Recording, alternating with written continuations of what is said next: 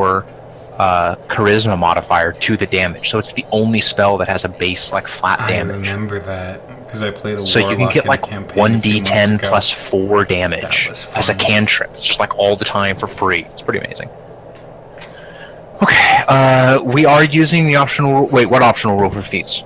Everybody gets. Where you can trade stats for feats. No, although that might be what tempting. Optional? It was just that everybody gets a feat to begin with, and if you're a human variant or whatever, you get 2 instead. No, we are not using that. I figured not. But anytime that you get a stat increase, you can choose to instead get a feat. Okay, that makes sense. That's just the basic rule. Yeah.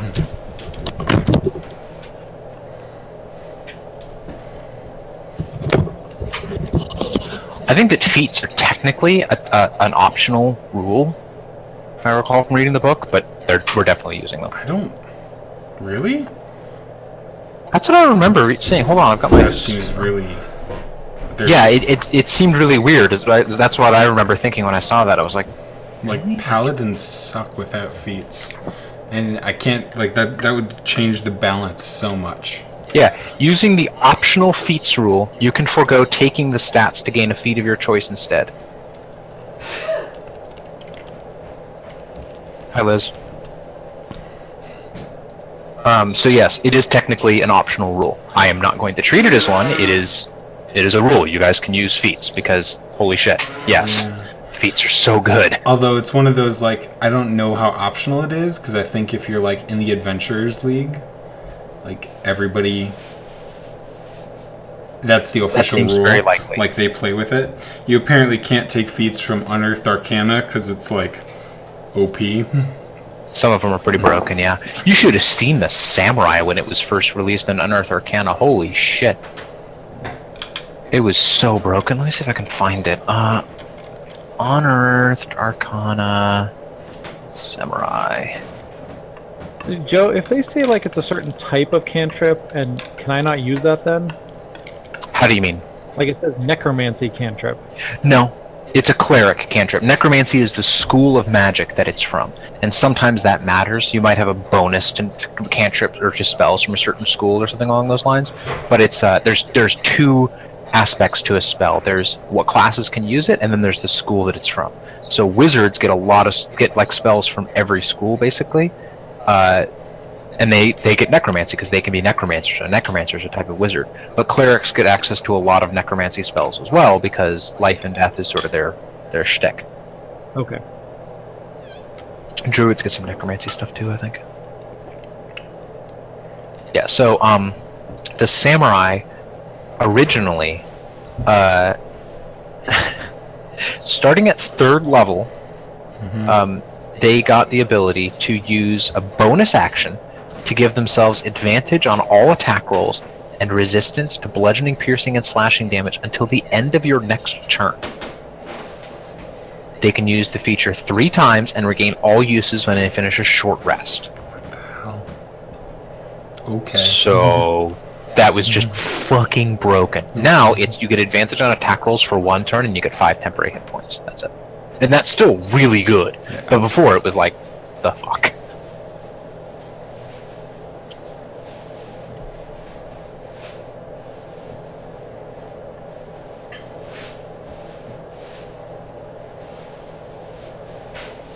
Although I don't think it's as overpowered as the barbarian thing that I was talking to Nick and Paul about last time.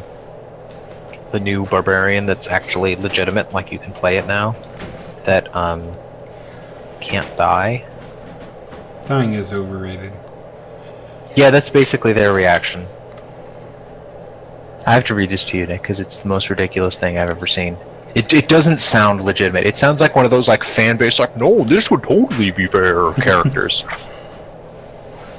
So first of all, you know that you can resurrect people and it's extremely expensive, right? Like, it's like 1,000 gold for like the cheapest resurrection. So the first thing that this barbarian subclass gets is if a spell such as Raise Dead has the sole effect of restoring you to life, the caster doesn't need material components to cast the spell on you. So if you die, they can res you for free, which is ridiculous. Then there's like some fairly standard stuff. If you fail a saving throw while raging, you can re-roll it.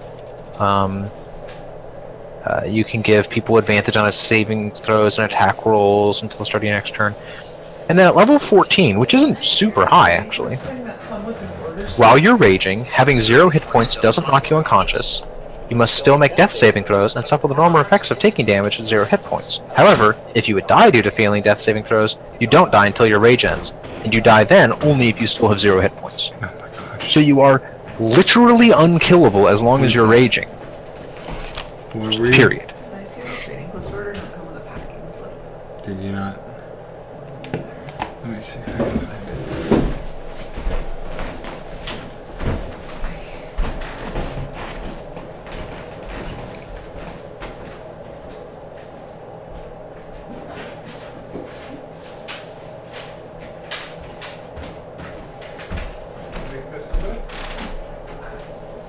Separated from props.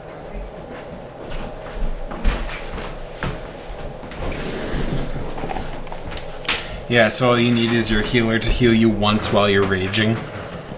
Yep. Yeah. And you just can't die. Unless, so the only weakness is if you are knocked unconscious, your rage ends. Or so if you're like charmed or put to sleep or something. But I'm pretty sure that fairly early on you become immune to being slept and stuff while you're raging because you're really angry all the time. Basically, barbarians are fucking hacks. True. Guess what class Therese is playing? It's just nice to have a girl not playing a healer. It's true. I think she's going to be playing, maybe she did say she was going to play Zealot. It's either Zealot or Storm Herald. She's not playing the Ancestral Protector, which makes me sad, because, I like the Ancestral Protector. It's like a cool tank build.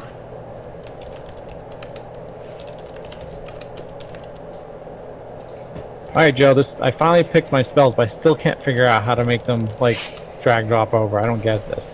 Do I drag it onto cantrips? Do I drag it onto the space beneath it? Do I open You up should the be able to space? drag it anywhere, but you need to drag the spell from the right, not from clicking on the cleric list.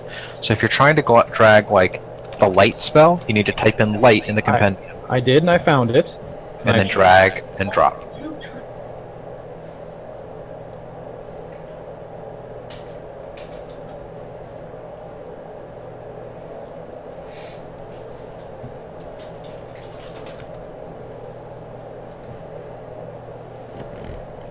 You should be. You have access to this, right? Yeah, it can be. Oh, by the way, I'm here as well. This is bad. Whoa! You just got really loud. Real bad. Wait, it sounds bad? It sounds like you're shoving the mic directly into your voice box. I don't know why. Give me a moment. I'll just sound with my computer then, not with the headphones. If you're on your laptop, it might be trying to use the laptop microphone instead of the microphone that you're trying to use. Amusingly enough, no. The laptop microphone sounds good. I'm gonna switch to it right now. Oh, okay. Are you still having trouble dragging those spells in, Paul? Ben thinks it's because I took my page and, like, put it on the side, but I should have been able to do that with... I did that with, like, my other abilities, like my racials and stuff. I just Let me don't know try. what I'm doing wrong here. And you did it? Yeah, but I can't do it if I pop your character sheet out. It has to be popped in. Okay, it worked. I just had to not have it popped out of, like, my page, actually. Yeah, I think it's because when you pop it out, it's not quite... It's not as linked in the same way. To delete it... Yeah, okay, you got it. But like I said, I could do all the racials and everything that way, no problem. I would just, like, drag drop them and they work perfectly. It might just be a feature that they haven't fully implemented yet. Alright. Ben, or if you're online, you need to add your spells as well. I believe the Rangers start with a few, don't they? He starts with them at level 2. Oh, only at level 2. Okay, great. We You did should want get to talk to you about that, though. What's 'cause that? We're still a little confused. Mhm. So, the way spells work are, you learn a spell, like a certain amount of spells, and then at the Mhm. beginning of the day, you choose a certain amount of those spells that you can use that day, correct? You choose which ones you have prepared. So the ways to think about it is the spells you know are in your spell book, the spells you have prepared are on your hotbar, and your spell slots are your mana. You can only cast spells from your hotbar. So at the beginning of the day, you choose which spells you can cast that day, and your spell slots determine how many times you can cast them.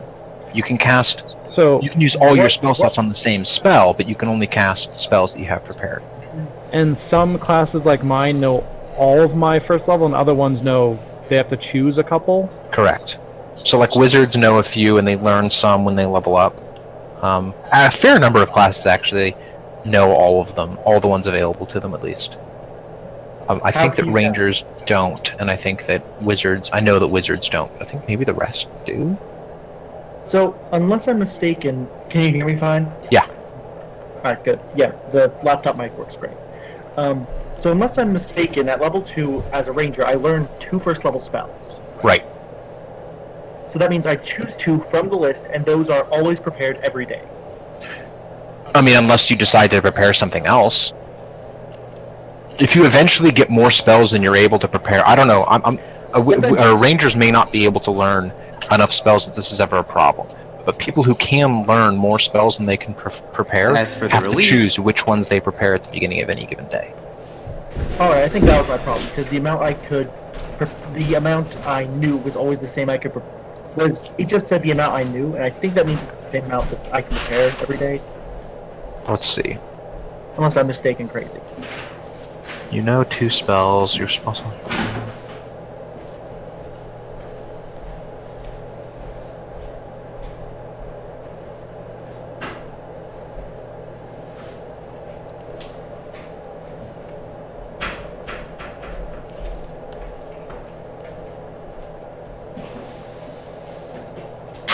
Yeah, I don't see that you ever learn more spells than you have prepared. So, like, if you look at, for example, like the Paladin, I believe the Paladins are this way. It says, like, the number of spells that you have prepared, doesn't it? Let's see.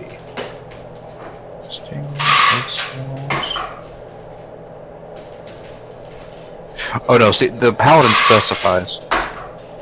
Once you gain access to an oath spell, you always have it prepared. Oh yeah, and then oath spells don't count against the number of spells you can prepare each day. So normally for the other spells there's a limit, but not doesn't affect your oath spells. What is banging in the background? Liz is packing stuff. Oh, okay. For some reason, it just sounds like somebody dropping something loud on a No, it's linoleum. like packing tape being pulled off a roll. Oh, right. Yes, that can make an extremely loud noise.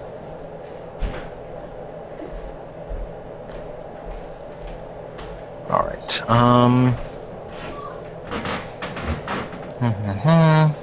So I was thinking of background faction agent, which means I used to work for an organization. Okay. One of the ones that seemed to make sense was the Order of the Gauntlet. The bearers of the Gauntlet are holy warriors on a righteous quest to crush evil and promote justice. They tend to be proficient in religion, seek aid from law enforcement friendly to the Order's ideals, and the clergy of the Order's patron gods.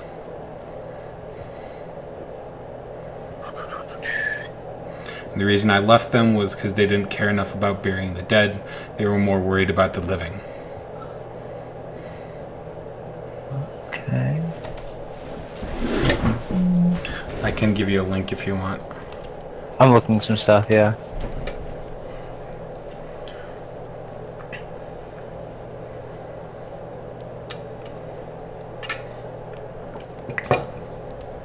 Yes, that's fine.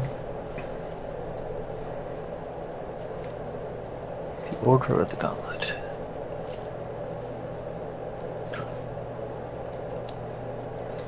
It seemed like the one that made the most sense. Okay, I didn't think your character was quite that crush evil, but That's why fine. he left them. Like, I think his parents may have been, like, pushed him into the Order. And Right. he was like, okay, fine, but eventually was like, no, this is too goody two shoes. Mm-hmm.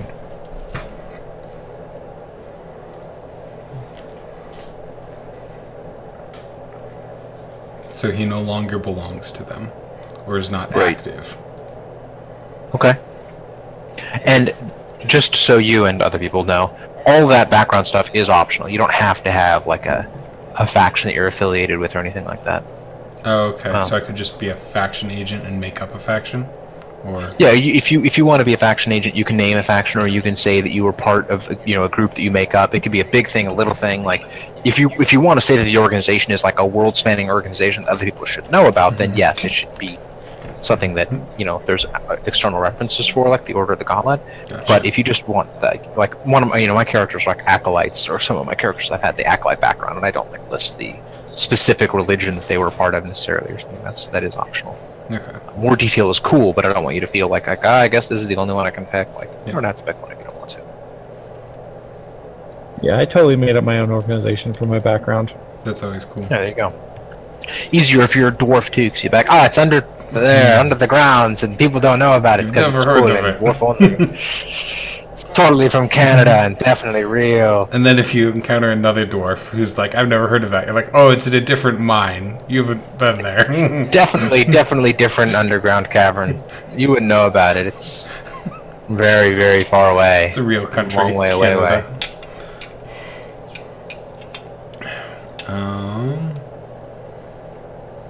I made such a great girlfriend from Canada joke the other day in Marce's chat. Nobody even noticed. I was so mad. I don't even remember what it was. It was really funny. It's disappointing. I got no recognition. I was like, shit, what's the point of even being funny then if nobody's going to pay any attention? Fuck. Get out of the way.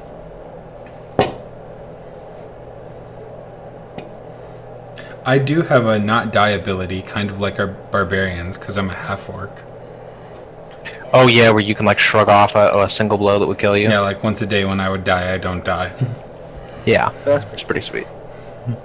Very useful as a tank. We could have used that in our campaign. Nick Collins says that he is putting Emily down and he might be a few minutes late, which is fine. Nick is sort of co-DMing and he knows a lot about the campaign, so Cool. Oh, that's funny. This whole picture that you guys are looking at right now, that's actually a minion. I can give it health and stuff. Sorry. So he can skip the basic intro. What I'd like to do is start out by getting everybody to sort of introduce their characters, and give as much background as you want to give, and also let you guys decide, do you want to sort of gloss over the how we met and just start out as you're an adventuring party, because I can do that, or would you rather try to sort of play out a who are you, where do you come from, what do you care about sort of thing? My preference would be we're already an adventuring party, but as we play, we might make up background events as to how we met, like remember Sure. things. Well, and you are also very low level at the moment, so you won't have been adventuring together very long, and you might not know very much about each other. And how much everybody else knows about your character is entirely up to you. I mean, you could be the kind of guy who like introduced himself like, "Oh, my father was killed by bandits, and I hate everybody," or you might like, "I am a fighter. I'm going to help you kill things." That's all you need to know. That's entirely up to you. Yeah, I'd prefer if we were already together as well. It's always a bit awkward otherwise. Yeah, it's pretty. I think none of us are serious enough about the RP side of things. We like the RP and the gameplay, but we're not like hardcore RP. So, hey, is that Nick? Hey, how's it going? Hey, we were just saying we might get the very basic started without you, and then you showed up. Good timing. Yeah. Emily's not asleep yet, so I might need to deal with her, but hopefully not. No worries. It'll probably take us a little time to sort of get some momentum. So, we were just saying that we're probably going to have you guys already start as a party, as opposed to starting, like, trying to, sort of role-play the how we met awkward teen romance phase of the adventure. That's fine. Can we all introduce each other, though? Yes, I would like everybody to do that, if for your name, if nothing else, just so I know how to pronounce you all. I'm going to go ahead and pronounce Therese as Therese for now. But Nick, you want to go ahead and introduce your character? Which Nick? Me? Sorry, I hate that. Collins, you want to introduce your character? Sure. So my name is Euandros de Gondola. I'm a wizard, human wizard, and I'm kind of strapped for cash, which is why I'm out here adventuring with you guys. Reasons really not important, but hopefully I'll be able to get back to my day job as an alchemist when I get a chance.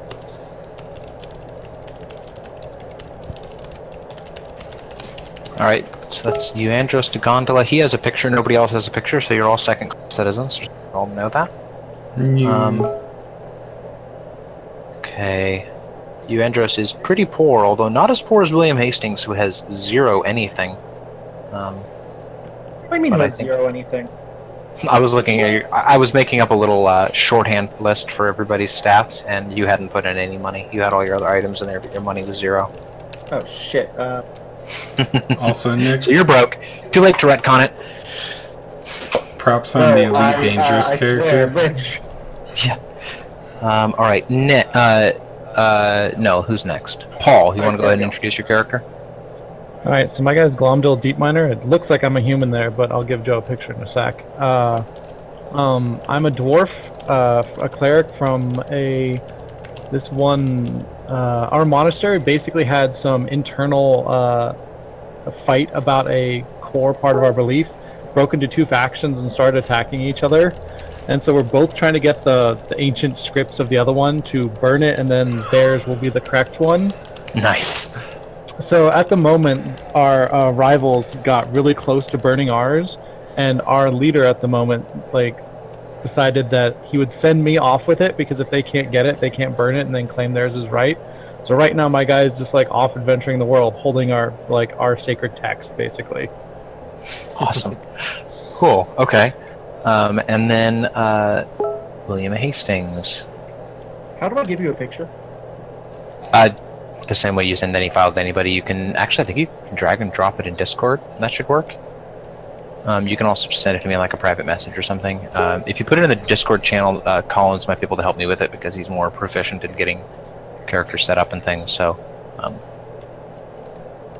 All right, I'll try to figure that out as Paul figures it out, I guess. Mhm.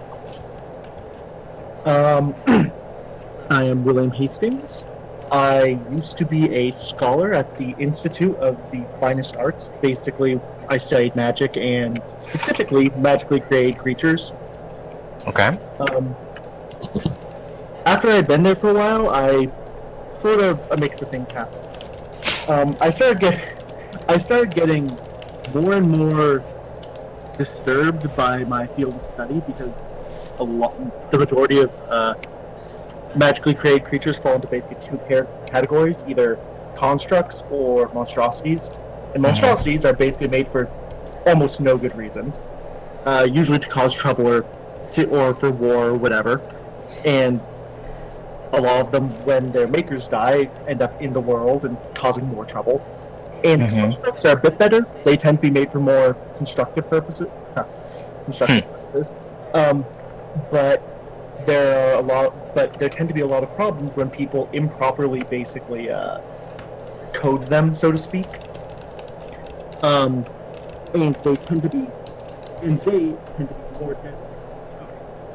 Whoa, I just lost you. Can you hear me?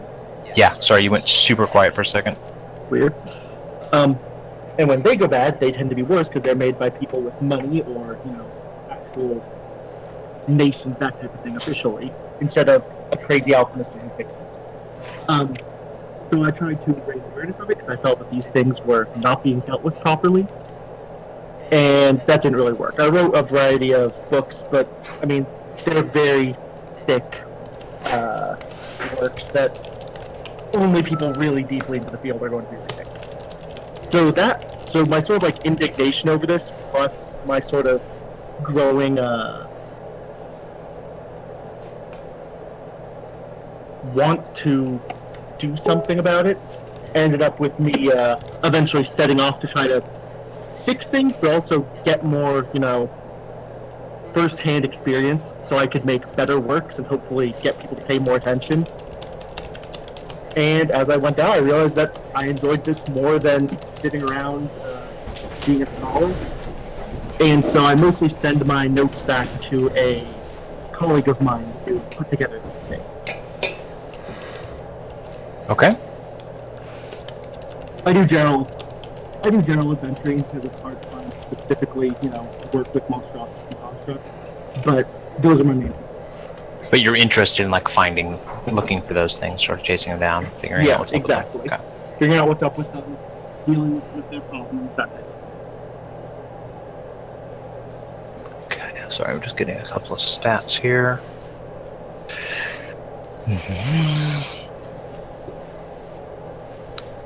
Alright, Rudig, you want to go ahead and introduce your guy? Sure, I'm playing a half-orc named Zakagur. He's a paladin. You can call him Zach for short. His dad was a paladin, and his dad's dad was a paladin, and so on, back quite a ways. So when his dad married an orc, that was quite the family drama, since they were seen as being evil. But they were determined to raise him up in the ways of the standard paladin order of the gauntlet, crushing evil, yada yada. And he joined that order, and this worked until the order was trying to save a village one time, and he realized that in order to prevent all the dead villagers from becoming undead and being resurrected, they were just going to burn the entire thing. And in that culture, that to those people, that meant that all their ancestors who had just been killed, their souls would be doomed to wander the earth forever because their bodies were burned. And they ritually committed suicide when they saw their village and all their relatives being burned. And that struck him as so awful and so terrible that not only did they not save the village, they didn't save the people they got outside of the village, but they just completely messed everything up by not knowing how to properly release the souls from these bodies, that he devoted himself to proper burial rituals and the god of death for the rest of his life. So his quest is to make sure everybody is buried or burned or interred or fed to the eagles in accordance with their proper culture. Great. Seems very fun. Why can't I collapse these? Huh. Weird. Okay. So, Nick, I've got your Rudik, I've got your basic stats in here, but I don't see your. I assume your armor class is not actually 10. Oh, crap. Let me figure that out quick. Your initiative probably is actually 0. Jeez. You probably have a hit die and some hit points. Okay. It's a D10. Let me. Why doesn't that? Oh, would that be on? Let's see. Character sheet. Everybody else set automatically by class, I think. Yeah. So just need to do that. Your hit points should be 12. You automatically max roll your first one. Okay. So if your hit die is a D10, you automatically get 10 hit points plus your Constitution modifier, so you have 12. It's automatic. It's because you're a paladin. It's a D10. So you can see if you click here. Yeah, D10 plus 2. That's your hit die. Okay. Your armor class should probably not be blank. You don't need to fill in your items right now because I think we're pretty much ready to go. But at some point you probably want to do that. Plate or chainmail, or what do I get to start with? Paladins start with a scale chain. Let me see if you have a two-hander, your armor class should be 16, unless you decide to go medium armor, which is also an option. Let's see. 16 sounds right. Why is my initiative so low? Because you don't have any dexterity. I have 11 dexterity. Yeah, so it's your modifier is 0. So your dexterity. Gotcha. You're gonna roll a d20. Your initiative is the modifier you add to your initiative when you roll. So somebody with really high dexterity gets a modifier, and you don't because you suck. You're a big, slow, clunking paladin type dude. Right. So yeah, you're proficient in heavy armor, so you can wear it. Your starting equipment is, yeah, they say you start with chainmail. Okay. I switched my wisdom and my dex, so I now have and dexterity. Or and initiative. Yeah, it automatically updated that. My starting is chainmail, so I put that under. Do I have to manually change my AC? Yes. Okay. Roll20 does not know what you have equipped.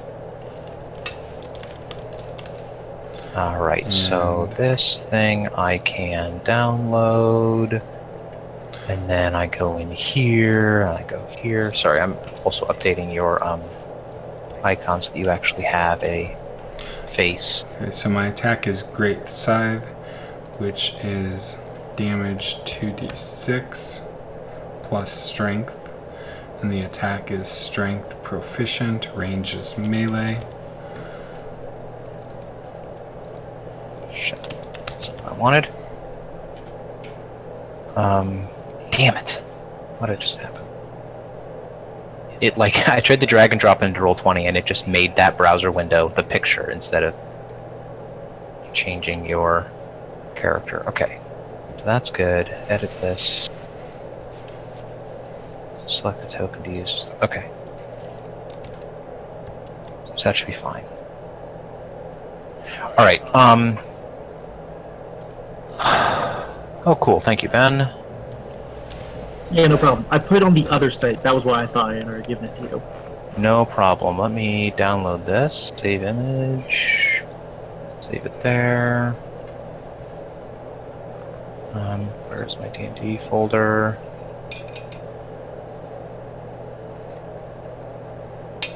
Okay.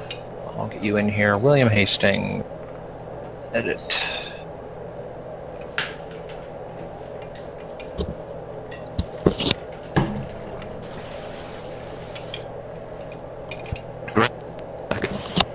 There you go, Joe. I put mine up as well.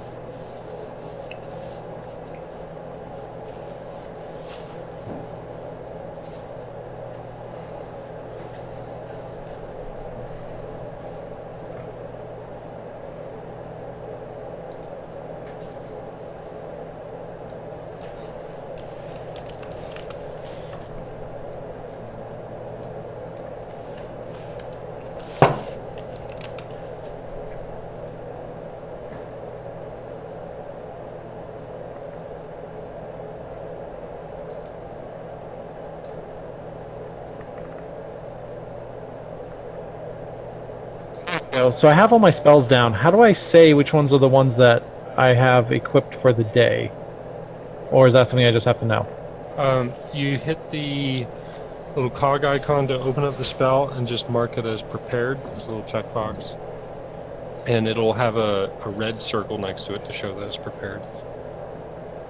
Oh, all my spells start prepared. Okay, I see. I can fix this.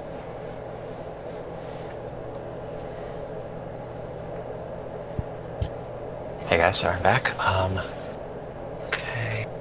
Oh, thank Paul. Original.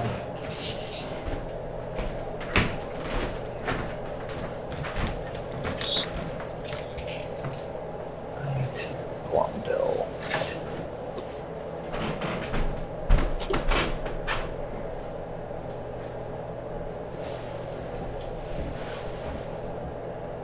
Alright, so now everybody should have an icon.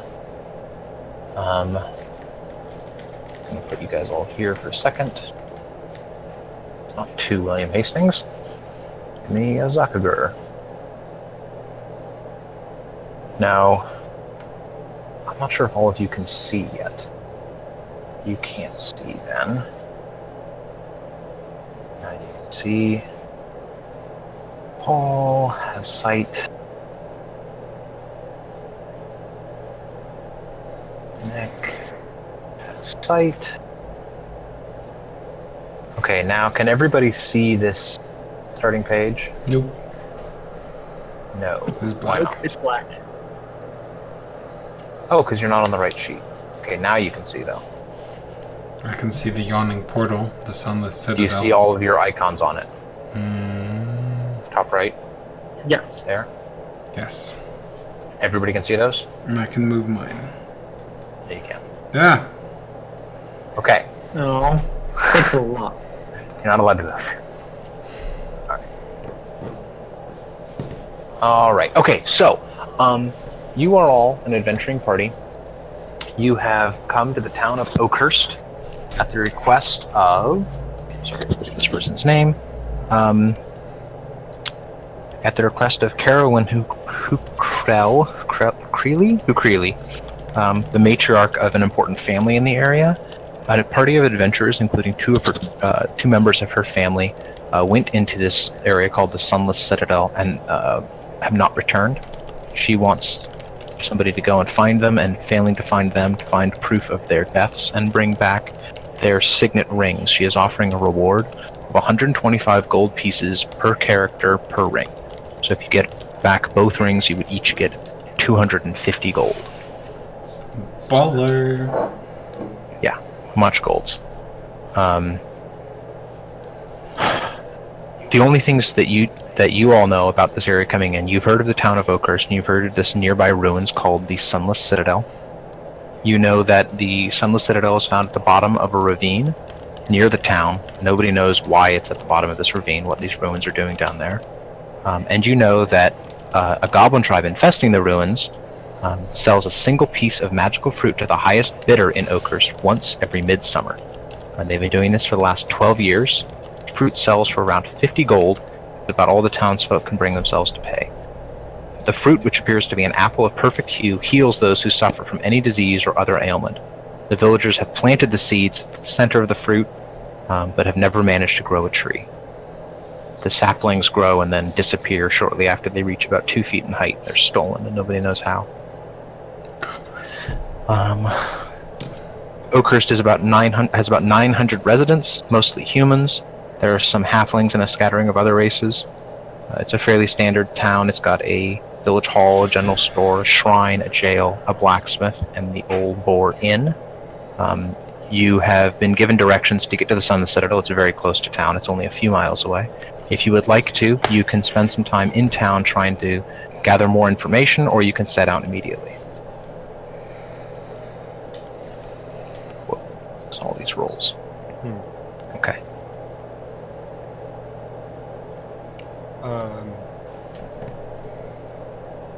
Yeah, I think we should get a little more information.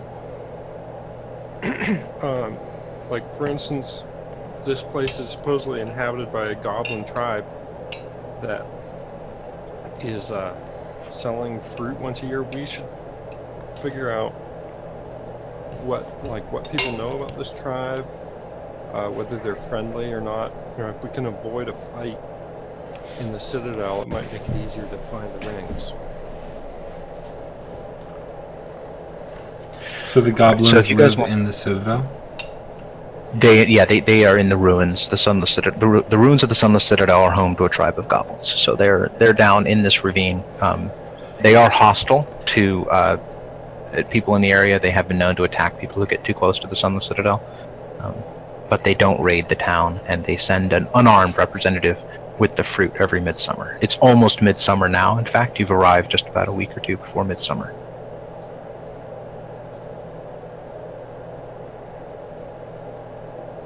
I mean, we could wait a week or two. Just chill out. Just kill the goblin that comes in. That'll help. Oh, I meant buy the fruit and, I don't know, take it to the goblins and shove it to their faces. I'm not quite sure where I'm going with this. It's their fruit. Thank you for giving it back to us. Now we will sell it again. Go and eat it in front of them. I drink your milkshake. Fuck you, goblins. Sorry, what was that, Ben? Do we know about how many goblins are there? It's not sort of vague. It's not a huge number. If it was a really large group, they would be raiding more. So it must be a fairly small number of goblins.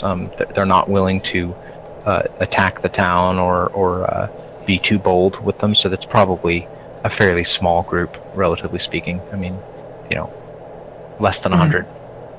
Yeah. So they send a single unarmed representative with the fruit. Yes. Once every 12 years at midsummer. Wait, once every 12 years? Sorry, once every year for 12 years. I Okay. apologize. Once a year for the last 12 years. So this guy just wanders into town with a fruit, and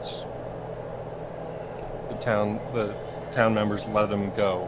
with They money. they don't remember the exact circumstances of the first visit, but by this time it's become fairly commonplace. This one goblin will come with this magical fruit and auction it to the highest bidder.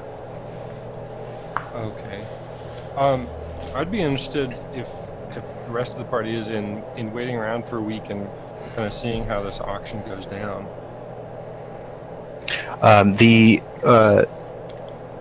The matron who summoned you here is urgent, or is sorry, not urgent. It's adamant that you start as soon as possible. She really hopes that her grandchildren might still be alive, although she knows it's not extremely likely. So you probably already said this. Why were they down there in the first place? The same reason you're going in, mostly: glory, adventure, loot, curiosity. Meddlesome teenagers, I think, is the correct Yeah. word. It was a party of adventurers. Two of them were the members of this family, a fighter and a wizard, and then also a paladin who is not a local, and a ranger. Alright. And how long ago was that again? About a month ago. Okay. We should probably find them and bury their bodies properly. So you said there's going to be a fighter and a wizard, right? There's the ones that went in were a fighter, a wizard, a ranger, and a paladin. Well, this picture Paladin here of shows power. a fighter, a wizard, and possibly a super magic heavy ranger. You don't know anything about that picture. Okay, sorry, I forgot all about that. Yeah, wow. Jeez, More than I- metagaming, Paul. Yeah, metagame much? Your character loses half his hit points. You can heal them, it's fine. It's like, that's not that many hit points. It's not that much damage. That's what, 3 hit points? I He's have a cleric. 12, actually. I have a Yeah, lot. I think he has the most of anybody, and maybe tied with you. Well, Therese will have him beat when she joins, because she's a Oh, barbarian God. and they cheat. Okay. Well, that's a good point about the lady kind of urgently hoping her people are still alive. Or dead, Um, you know? They could be dead. That's fine with Nick. Finding out one way or another. So yeah, maybe we should be off. The fruit maybe is just of secondary importance, although it's kind of weird. I mean, if we get the goblins, maybe we can get some fruit for free. Yeah. Maybe if we kill the golden goose, we'll get more eggs. I mean, we're not Sounds going to like stay that around already. till next year, so I don't see why we won't care. I do need to buy some supplies in town before we go. Okay. But other than that, there's nothing keeping me here, I guess. We I all also get wanted a to ask standard, about- like, a Dungeoneers or Adventurers pack, right? I don't have anything like that. The rest of you do. Oh, yeah, the Okay. rest is the problem. The Well, rest mine of I us had to do. pick. I had to pick between a adventuring pack and a cleric pack, basically. Yeah, Nick is a broke son of a Well, bitch. you chose poorly. He has no monies. Okay. So, Nick, there is a general store run by the woman who's sending you to find her family members, so you can buy anything you need from there. Okay. There's also a blacksmith if you need anything, you need any metal or tools or weapons. Okay. You're not going to find anything magical. It's a pretty small village, but any common items Sure. you should be able to pick up. How far outside of town is this place again? The Sunless Citadel? The Sunless Citadel is 7 miles outside of town. Okay, so it's less than a day out. Yeah, Alright. it's a couple of hours of marching. Okay. I would hope we can go more than a mile an hour. Yeah, it's a brisk morning's walk for you guys. You could probably make it in 3 hours or 2.5, depending on how fast you're walking. I'm gonna buy a sling, some sling bullets, 5 days rations of water, glass salt, or water skin. So I'll take care of that. Okay. Yeah, you can. They'll just charge you the standard rate. Their desire to gouge outsiders is offset by you being willing to go and find their townspeople. Oh, Also by being Joe, armed to the teeth. There are 900 of them. And you're level 1. You're not that scary. What are we talking about? There's 5 of us. We got this. Joe, we were talking about this before, but we didn't make a decision. I would like to not bother with ammo, if that's fine with you. Sorry, say that one more time? I'd like to not bother with ammo, if that's fine with you. Yeah, you don't need to bother with ammo. Yeah. Just, we're talking about boarding. Oh, right, yes, of course, that's fine. In case, Collins, I told Ben that if they don't want to track ammo and keep track of it and stuff, they don't have to. That's an optional difficulty that they can choose to inflict on themselves or not. The same would, of course, go for you, but I think that you're fine with tracking your sling bullets, and sling bullets are easier to recover. Save image.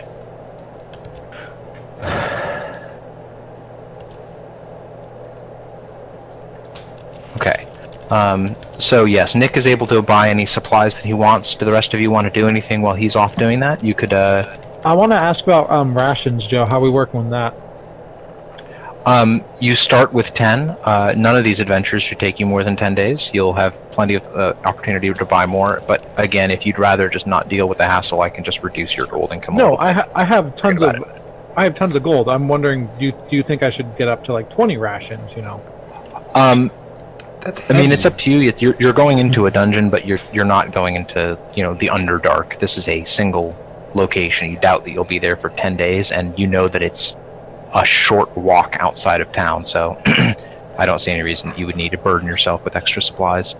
The only way it could be a problem is if we like had to hide out in there, in like a corner or something, and couldn't leave. And in that case, you could just eat Euandros. He's pretty chubby. Looks pretty thin to me. Have you seen this picture? No, just a picture of Nick here. Can I share this picture? You can make my character. Maybe you hadn't taken them all away. Well, I hit show to players. Does that work? maybe.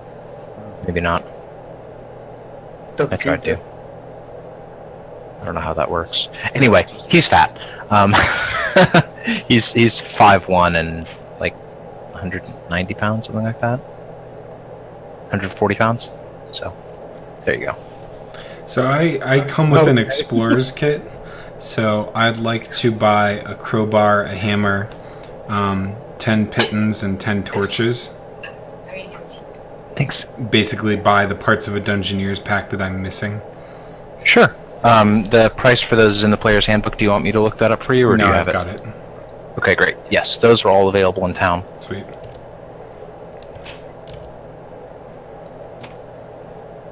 Okay. Alright, anybody else want to do anything while they're picking up their supplies? No. Not really. I'd like to inquire about the local burial customs. Does anybody know what the goblins do with their dead, and what do the townspeople do with their dead? The townspeople are somewhat confused and a little bit contemptuous of the request about the goblins dead. Fair they enough. Don't really care. That's fine. They bury their dead. Okay. They have a local priest of Pelor, Dem Knackle, who says the funeral rites, but they don't have any particular rite. Their death is sort of a fairly common and mundane thing for them. People die of accidents, disease, and it's just sort of get on with your life, get back to the fields. They bury them, maybe say a brief remembrance for them, and then they move on. Gotcha. Racist assholes. I mean, what? Yes, they're extremely racist against goblins. Goblins are people too. Not really, actually. You need to go read more Terry Pratchett. That book was very cool, but also really confusing. It was when he was getting into his refusing to tell you anything stage. It was very annoying. Okay. I think I'm good. Is there... if there's a bar or stuff, can we, like, go hang out and maybe gather rumors? Like, has anybody been to the Sunless Citadel? Anybody been back? Like, what's the history behind it? Do we know you can. how it was built? There is an inn, and you can go and spend some time there, drink, and see if you can pick up any rumors. Sweet. Roll a d6 for every hour that you want to spend at the inn. I figure we start tomorrow morning. Does that agree with people? If you're gonna spend the whole day in the inn, then I can just. Oh, what time there's is it not now? that many. It's morning. It's pretty early morning. Oh, So you could spend 12 hours in the town and then sleep and then head out the next day. it's No. probably just 2 or 3 hours to the Citadel. Why don't we just spend a couple hours and then try and get to the Citadel? I'll by spend noon? 2 hours trying to gather rumors and history at the inn, and I'll buy a reasonable amount of drinks for people. Okay, go ahead and roll. Yeah, 2d6. Okay. So while you're drinking at the inn, a fairly haggard-looking man comes in, gets a drink and sits next to you, and you strike up a conversation with him. And he's not very talkative, but he does tell you that he's a cattle herder. There are a couple of them in the town, and they've been having trouble lately because they're not willing to graze their stock very far from the town. They've been kept close by tales of new monsters that have been harassing people by night. From time to time, cattle and people have gone out alone at night and been found dead the next day, bearing dozens of needle-like wounds. No one has seen the creatures that caused this damage, nor do they leave a discernible trail, even though there are skilled hunters and trackers in the town. Nobody's been able to figure out what's been doing this. So, when you find these creatures, cattle, with needle-like holes in them, is their blood all gone? Have you heard of a chupacabra? Well, I mean, some of their blood is gone. Mostly it's on the ground around them, but But it hasn't all been drunk? drunk? No, they've been stabbed. Like by daggers or teeth or claws? Hell, man, I don't know. Okay. We don't spend a lot of time looking at them to figure it out. We bury them and move on with our lives. And Stay some more close to town, keep the curiosity torches might help lit. you survive better. For all I know, curiosity's what got those poor bastards killed. Fair enough. Let somebody else be curious. I'll drink and wait. Yeah, I'll buy him another beer. Also, while you were there, the barkeep, appreciating your business, tells you that the last time that anybody, aside from the townsfolk who went into the Citadel, was around asking questions about it, was around 13 years ago when a grim and serious-looking human named Belak stopped by. He had a very large pet frog. He went off towards the Sunless Citadel, and he was never seen again. Man, I kind of want a pet frog now. I wouldn't want that pet frog. I think it was messed up. Maybe it eats shit. He laughs. Okay, named... What was his name?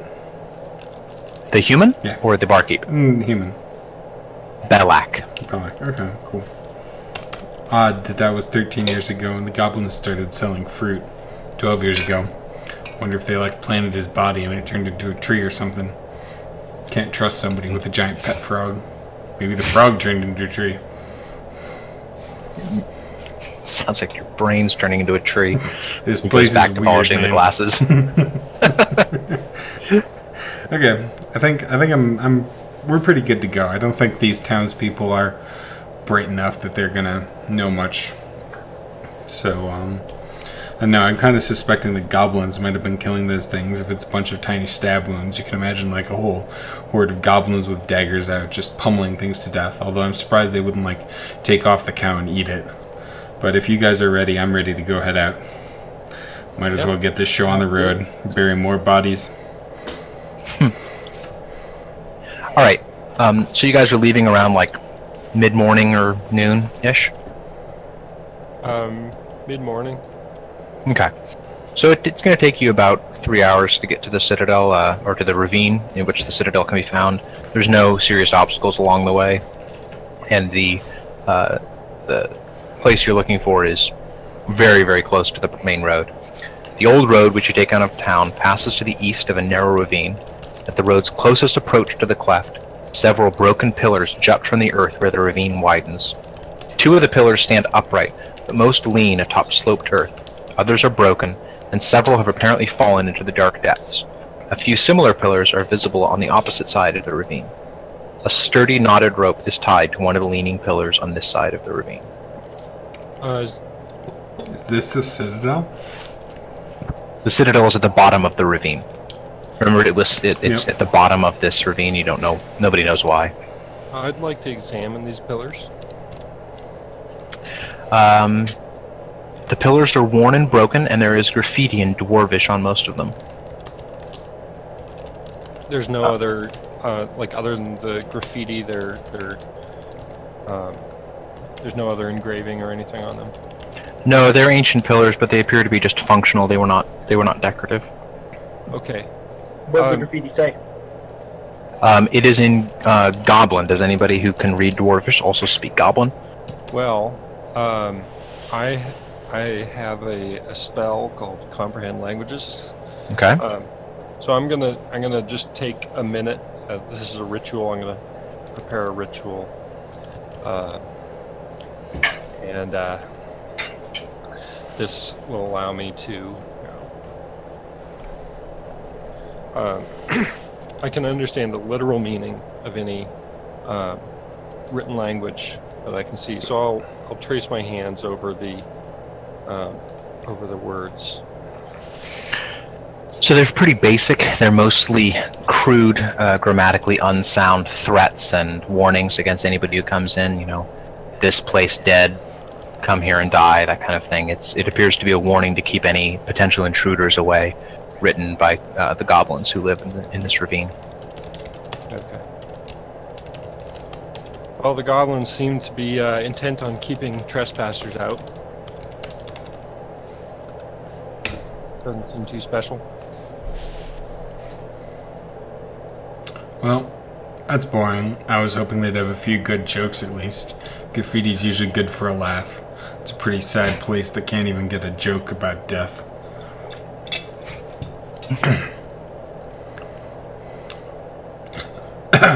I look down and try and see where the rope goes. Sorry, I just took a bite of something. The ravine runs for several miles in either direction. It's a long slit in the earth. It looks like it's about 30 feet wide and about 30 feet deep, all along the ravine. The rope that you see tied to the pillars is in pretty good condition. Couldn't have been tied there any longer than 2 or 3 weeks ago. You can also see older, weathered handholds and footholds carved into the cliff face. They look very small, probably carved by the goblins. You think that you could probably climb down the knotted rope really easily. It's set up by somebody who knows what they were doing to make a climb into the ravine easier. Okay, well, who wants to go down first? Why don't you? Okay. I'm going to grab on, and before I descend the rope, I'm just going to yank it really hard and make sure it's tied tight. I assume it is, and if it is, I'm going to hand over hand drop down the rope. Okay.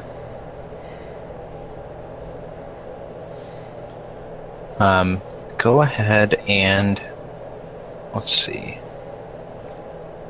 Go ahead and make a perception check for me. Let's see if this works. Come on. I clicked it. Did that work? No. Perception. How do I make a... Oh, sorry. I apparently made 3. Okay. 5. Whoa. Ah! You made a lot. It was laggy. By the way, Very perceptive.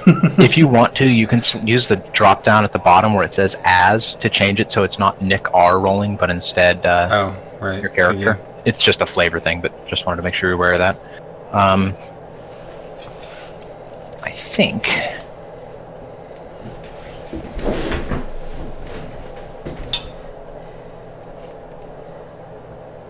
Okay.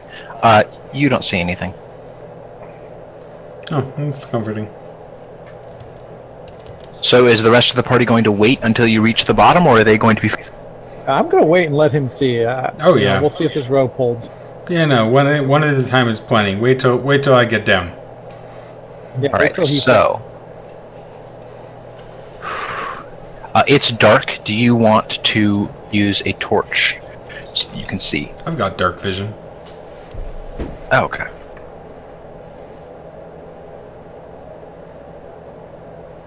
Oh, sweet.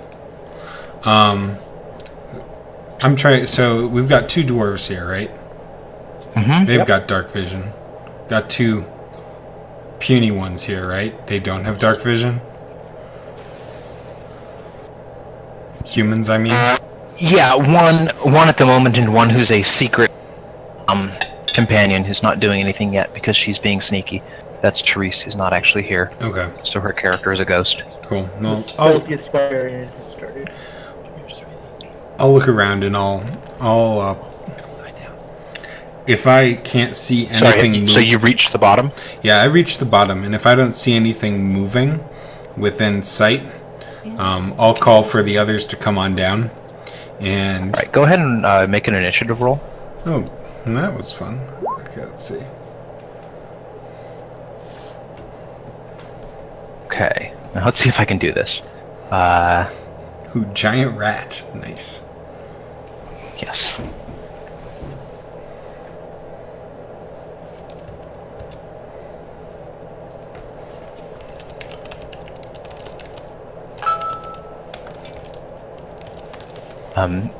As you reach the platform and start to look around, 3 giant rats skitter out of the debris and rubble surrounding the platform, and they immediately move to attack you. Question that's too late, but as a paladin, I have no spells at level 1, right? I believe that's correct. Okay. I'm not sure about this. You can't die though, right? You have your little thing. That's from being an orc, yes. I'm trying to make sure I'm not like... Okay, Divine Sense, Lay on Hands. Yeah, I got spell slots at level 2. Okay, cool. Your party mates at the top of the ravine would have range. If they have range attacks, they can hit them from there. Cool. Yeah, if we could see them. Right. Now, are they moving in next to me? Yes, they have all swarmed you and are about to attack. Motherfucker. Okay. We noticed How anything? fast does it take to go down that rope, Joe? It depends on how much you're willing to risk it. If you go carefully, the same way that Nick did, it would probably take you 2 rounds. If you want to take a little risk and basically try to run down it, you could do it in 1, but you'd have to make a roll to make sure you don't fall. What type of roll? Hmm? Dex roll? Acrobatics. Acrobatics? Actually, no. You can make acrobatics or athletics. And how far is it down to the ground in case I 30 fail? feet. Don't worry. Falling isn't that bad in D&D. It's pretty bad. I think every 10 feet you fall, you roll a d6 for damage or something like that. So a 30-foot fall could kill any one of you. Yeah. Although, it's kind of funny because once you get to like level 5 or 6, like 100-foot fall isn't actually that bad. Yeah, it's kind of Like weird. it gets problematic. Like if you're level 15, it's like, oh, a 200-foot fall. I'll just jump off. How far away are the rats from where we are at the top? They are 30 feet from you. Motherfucker. Can we see the rats from the top? You can, yes. If you have dark vision, you can see them easily. If you don't, you can just see that they're sort of dim shapes swarming around the orc. So, Alright. So you take 9 damage, Nick. Can I roll for initiative Are as you well, or sure? do we just Yes. go after them? I see 12. Yeah. So the reason you're seeing 12 is because that second roll, it rolled a crit on one of its rolls, but they don't have advantage, so they Okay. only use the first roll. Gotcha. So they only use the base one, which is I'm feeling pretty pretty hurt.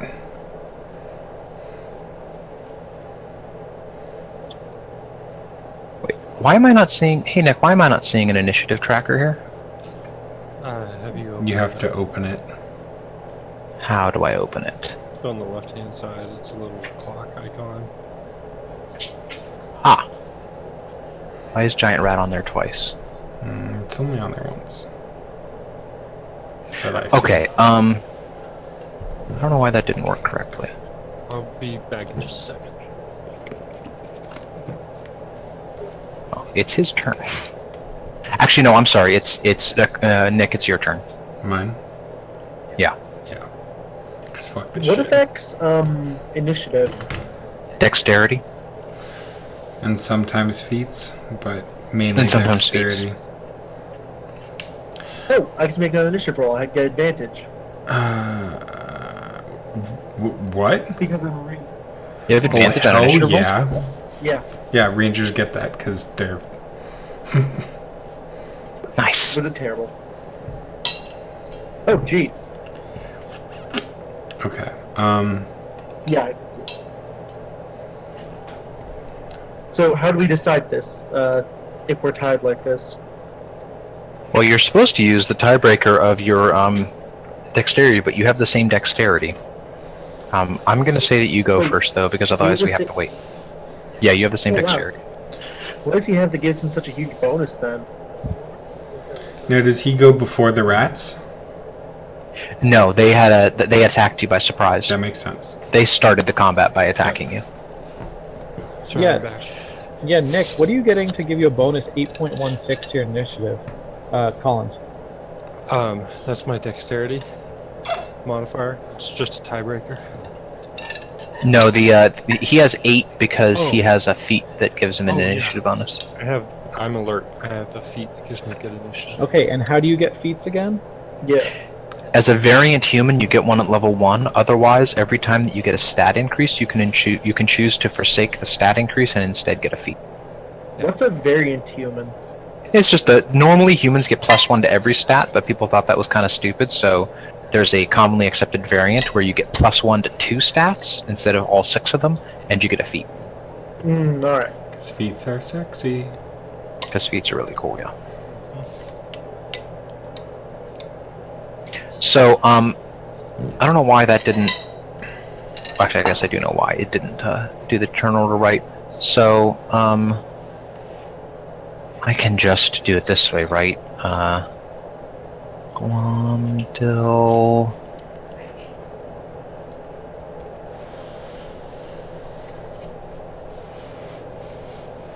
No, why?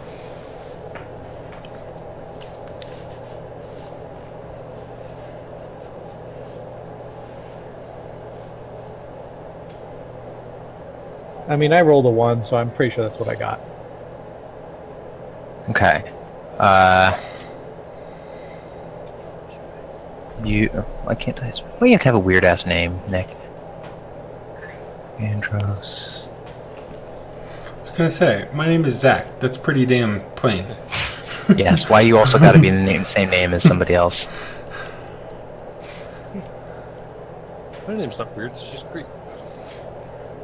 Same as weird. And then where is Zach? What did Zach roll? 13. Zach. Normally we shouldn't need to do this. I screwed up and didn't have this thing open, so that's my fault. So the rats got a surprise round? Yeah. So the rat's got a surprise round, and it is now Andros' turn. Okay. And I can vaguely see these shadowy figures. Yes, you can see shapes. They're 30 feet down from you, so but it's in an open chasm, and it's almost noon when you arrive. So the light's shining down into this Okay. So immense cavern. I can make an attack without disadvantage. Correct. Okay. Well, I'm going to pull my sling off my belt and try and hit one of them. With it. Also, Joe, am I supposed to be seeing something? Because I got just black screen. No, sorry, you're not on this. You're not here yet, so you can't see anything. Okay. But I can shoot at the rats when it's my turn? Yes, you're just shooting straight down. Okay. A second here. There we go.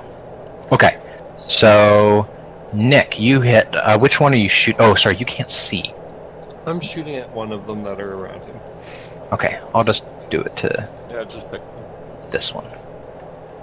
Oh, no. I don't know. All right, so you hit.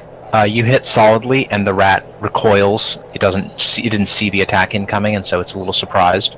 But it's not dead. It is now William's turn. I shoot at the same rat he attacked. Okay. Oof.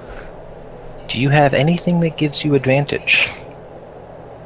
Well, if they hadn't already gone, I would have. If they had Okay. what? If he gets anybody who he attacks who has not yet taken a turn, he has advantage against them. So it only applies in the first round, but they got a surprise round, so. If he's hidden from the rats, he should have advantage. Oh, that's right. Yes, so you do. So that hits. So you... Not that. No. You... Nice call. That rat is slain. He is stuck to the ground with an arrow directly through his spine. And who did that? William? Yes. Hastings. William Hastings. William's my man. The rats are shocked by the attack. They thought they were just attacking one, and now suddenly they're taking damage from somebody they can't see. They recoil for a moment, hissing.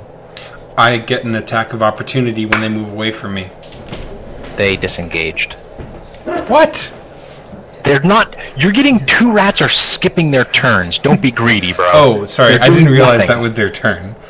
Yeah, that was their whole turn. Okay. They just backed up and freaked out. That's fine.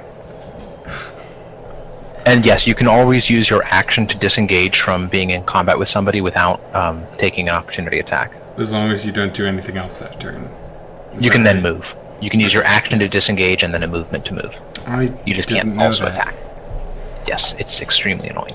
So it is Zach's turn. Sweet.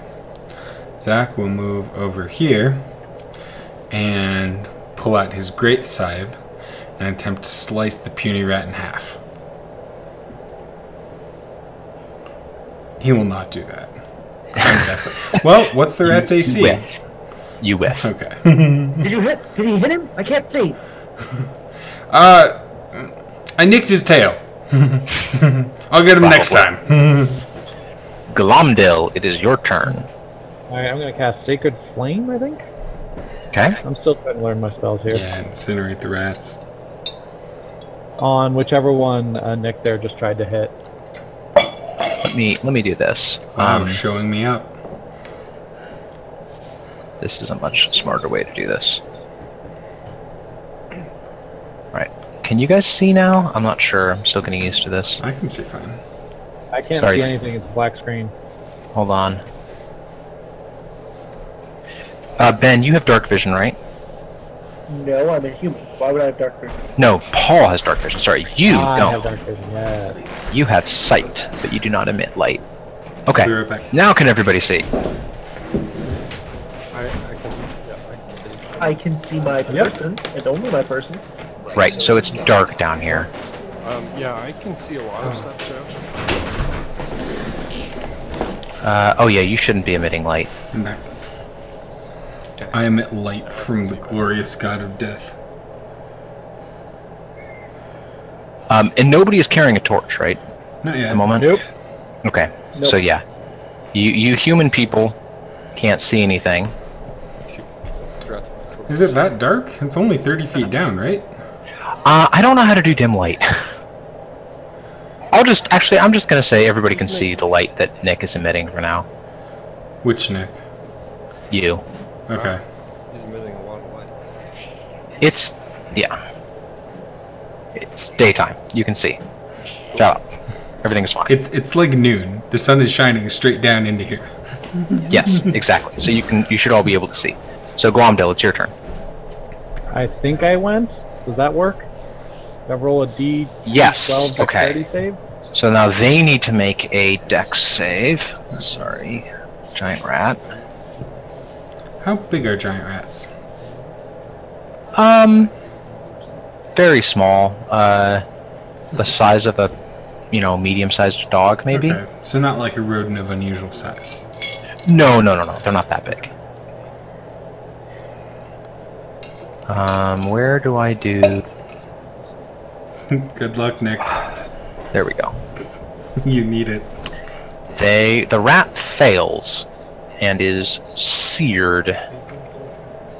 Oh yeah, 3 What was that? 3 damage? 3 damage, okay. That's not what I wanted. Why do you do this to me? Okay. Alright, it is now Euandros' turn. Alright, I'll try and... I'm not going to risk hitting Zach in the head, so I'll try and hit the rat that's further away from him. Oh, thanks. A kindly party member. Shocking. You succeed, but he is not slain. He's the stone cracks him solidly in the shoulder, and it flinches away and hisses again, but it does not fall. William, your turn. I'm confident in my aim. I'm gonna shoot the rat near him. Okay. William's my man. He knows how to aim. See? See? You put a bolt directly through its head. It doesn't make a sound as it expires. It's completely slain. And I yell up, "Hey, William Tell, come on down." On my way. Giant rat, the last giant rat, is going to attack you in a frenzy. And I do that by going here. But he's going to miss. And whiff on the armor. And now it is Zach's turn. Crunch. Oh shoot, I reloaded my page. Let's get this back. And You noob. that's better. Slash at him. Cleave him head to toe. You cut him clean in half, and the tail twitches as it falls off into the darkness. The rats are slain. I step on it and crush the rest of the body just to make sure. You all can have 15 experience. Woohoo.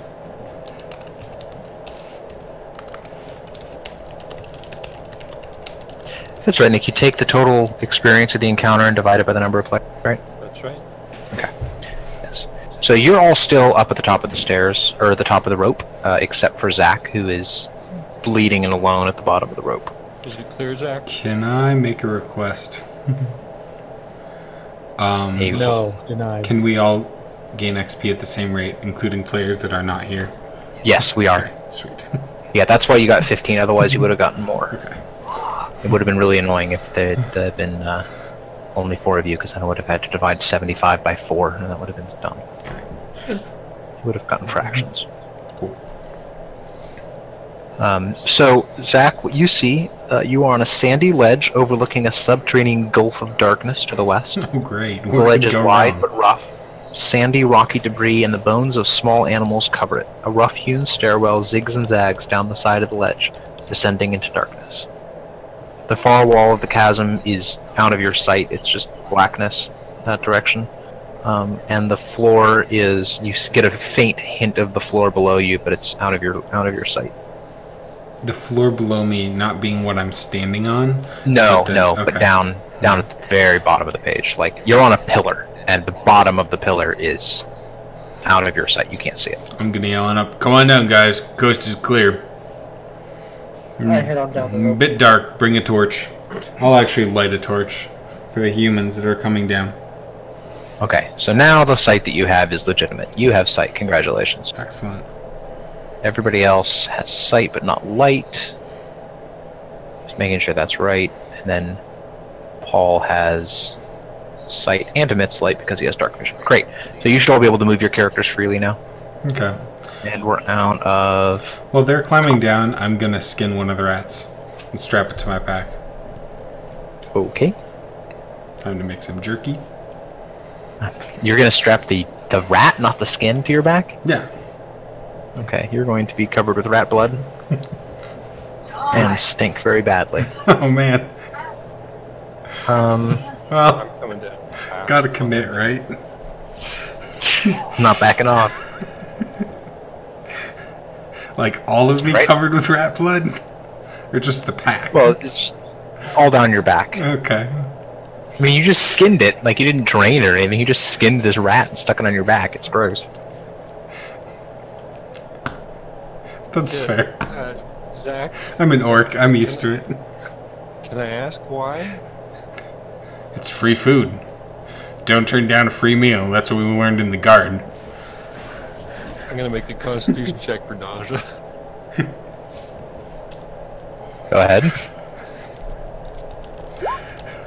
You vomit. You're a lily-livered city boy, and you're not okay Hey, with hey, this point- giant stinking carnivore. Point it over the edge. Over the edge.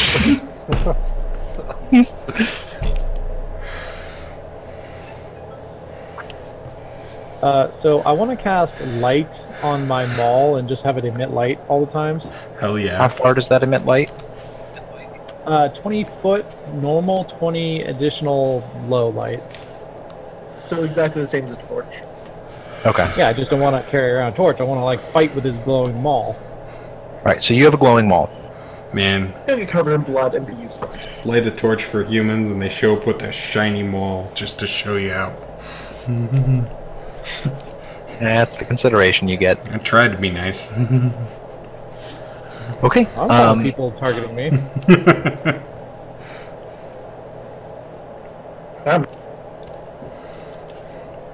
What's his name? Eudemos? Euandros. Euandros. Mm-hmm.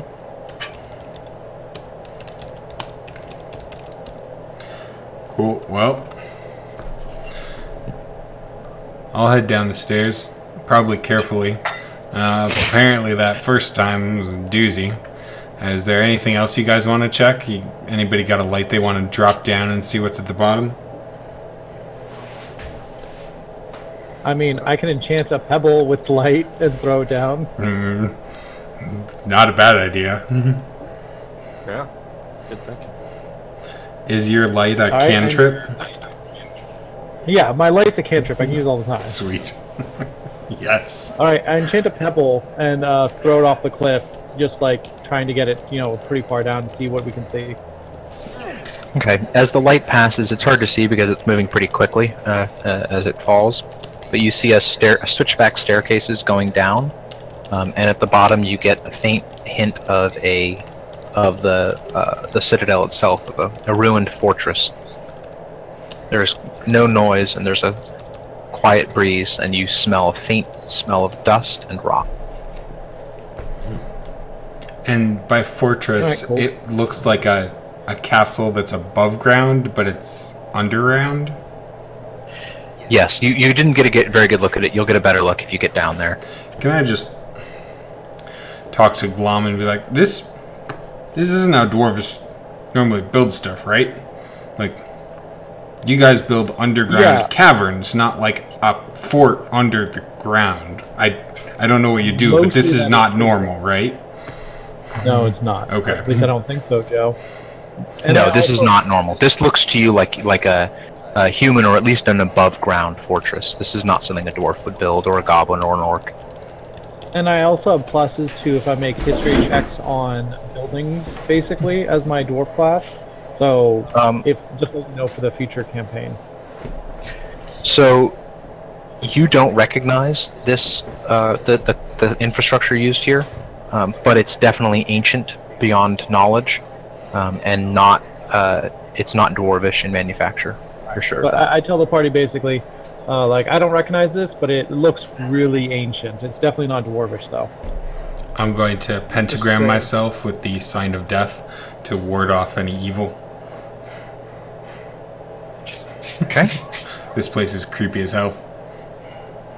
And we haven't even gotten down to it yet.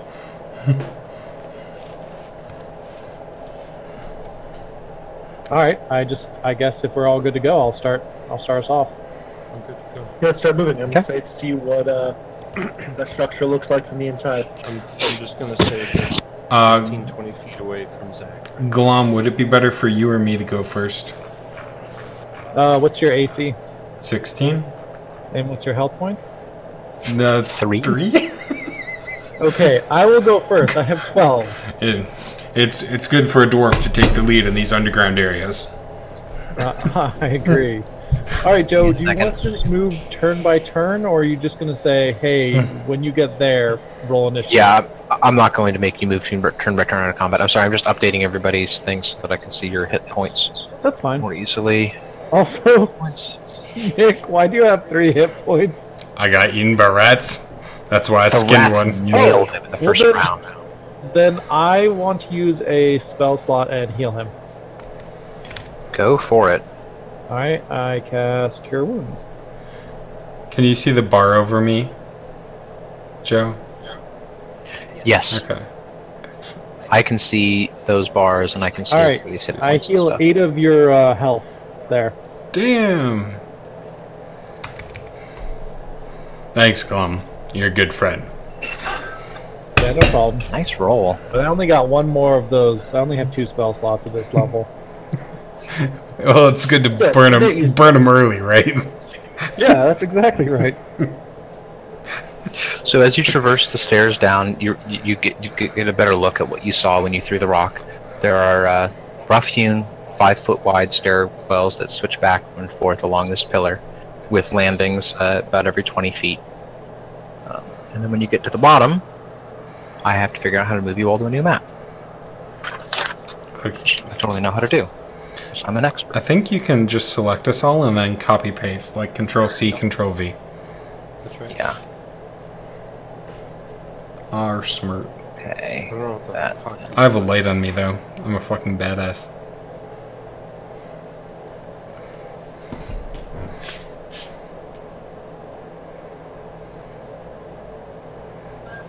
Okay.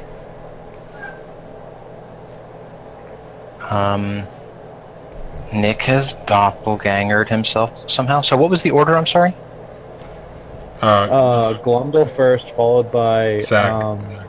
Zach. And then I think Euandros, and then William. I think I'm in the back. I'm staying you're just looking for 15 feet behind Zach right now. Alright, so as you get to the bottom of the stairs empty into a small courtyard, apparently the top of what was once a crenellated battlement. The buried citadel has sunk so far into the earth that the battlement is now level with the surrounding floor. The floor stretches away to the north and south, composed of a layer of treacherous crumbled masonry, which reaches to an unknown depth. To the west looms the surviving structure of what must be the Sunless Citadel. The tower stands on the west side of the courtyard. The Sunless Citadel, sorry I missed this description. As you climb down, the fortress emerges from the darkness. The subterranean citadel, though impressive, seems long forgotten, if the lightless windows, cracked crenellations, and leaning towers are any indication. All is quiet.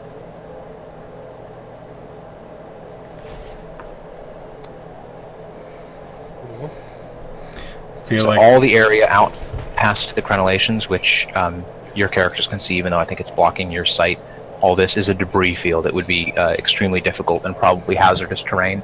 It might give way at any moment. It might eat you up if you go out there, so it looks very dangerous. I can't see shit. Yeah, I can't see anything. Well, Wait, you can't see anything on this screen at all? I see Nope, black. nothing. I can see a token on the very edge of the map, but Why can you not Oh, see? if I can see it now. It's just really small. Okay, I just zoom out my map. Wait, what? Are you looking at the right part? Oh, there it is. I can't see that. Oh, I see. I need to. I think my token's just on the wrong side of the wall, Joe. No. Yeah, there you go. Okay. So those are crenellations on the edge of the room? Yes, Okay. I see. And the tower's over here. I'm gonna sound stupid. That's here. the tower, yes. I know all about like that's a door. texture, but I don't know what a crenellation is. You know how castle walls have like the up-down, like zigzaggy thing, so you can shoot arrows through them? That's a crenellation. The uppy down thing. The uppy Okay, downy yeah, thing. yeah. Okay. Like Lego pieces.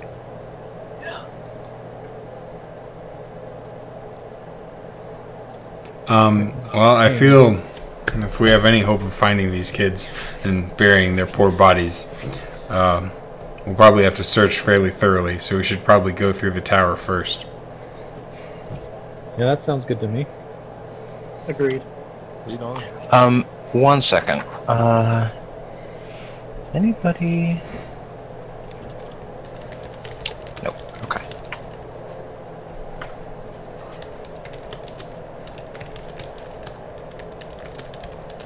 So you are all in the courtyard. Does anybody want to do anything? Is there a door into the tower or any sort of entrance? There's a door right here. I think you can see that. Sort of, yeah. That's that little square is. Stop. Paul, make a dexterity check for me, please. Fuck. Check for Stop traps. moving yourself back. We don't have a thief, do we? Paul, as you, why do you keep warping back?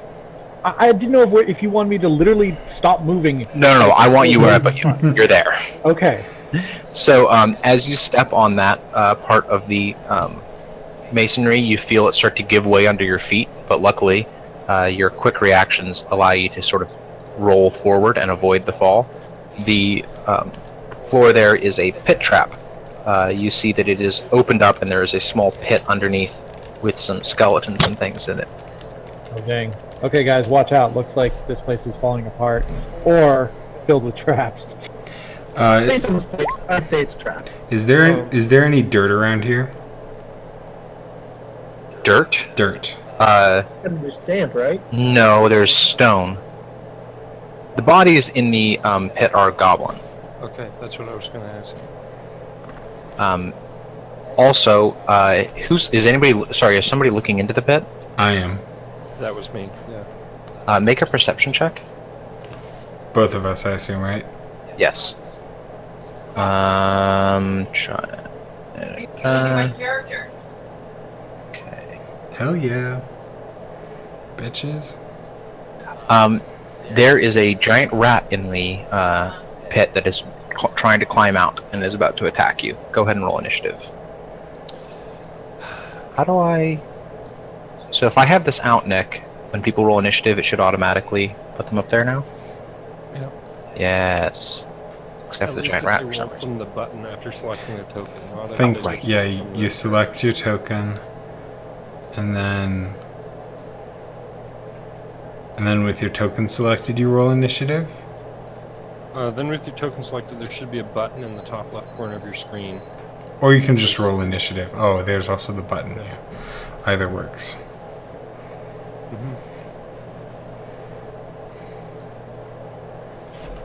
So Ben needs to roll? I already did. He did. Weird, it didn't put him on there. Maybe you hit it before I'd actually had it up. Hold on. I can fix that. No, I think it just didn't have anything selected. Oh, yeah, I can fix that though. You are a 19 because you're cool. Hell yeah, I am. Okay, close that. Descending. Alright, so, Andros, it's your turn. Is it still down in the pit? Yes. It's starting to scrabble up the walls when you saw it. I'm just going to jump back and ready my action with 2 daggers, so if it comes after me, I'll defend myself. So I have one dagger. Only 1 dagger. Not that cool. Alright, William, your turn. Widowmaker. Someone playing Overwatch in the background? Yeah. Okay. That is a miss. You are shooting at the rat as it tries to scramble up the walls, but you are a little off your aim, perhaps confused by the trap that almost ate your friend, and your shot sails wide. Look, man, shooting straight down is harder than you think. It's tough. It's tough. I got you, Will. It's very difficult.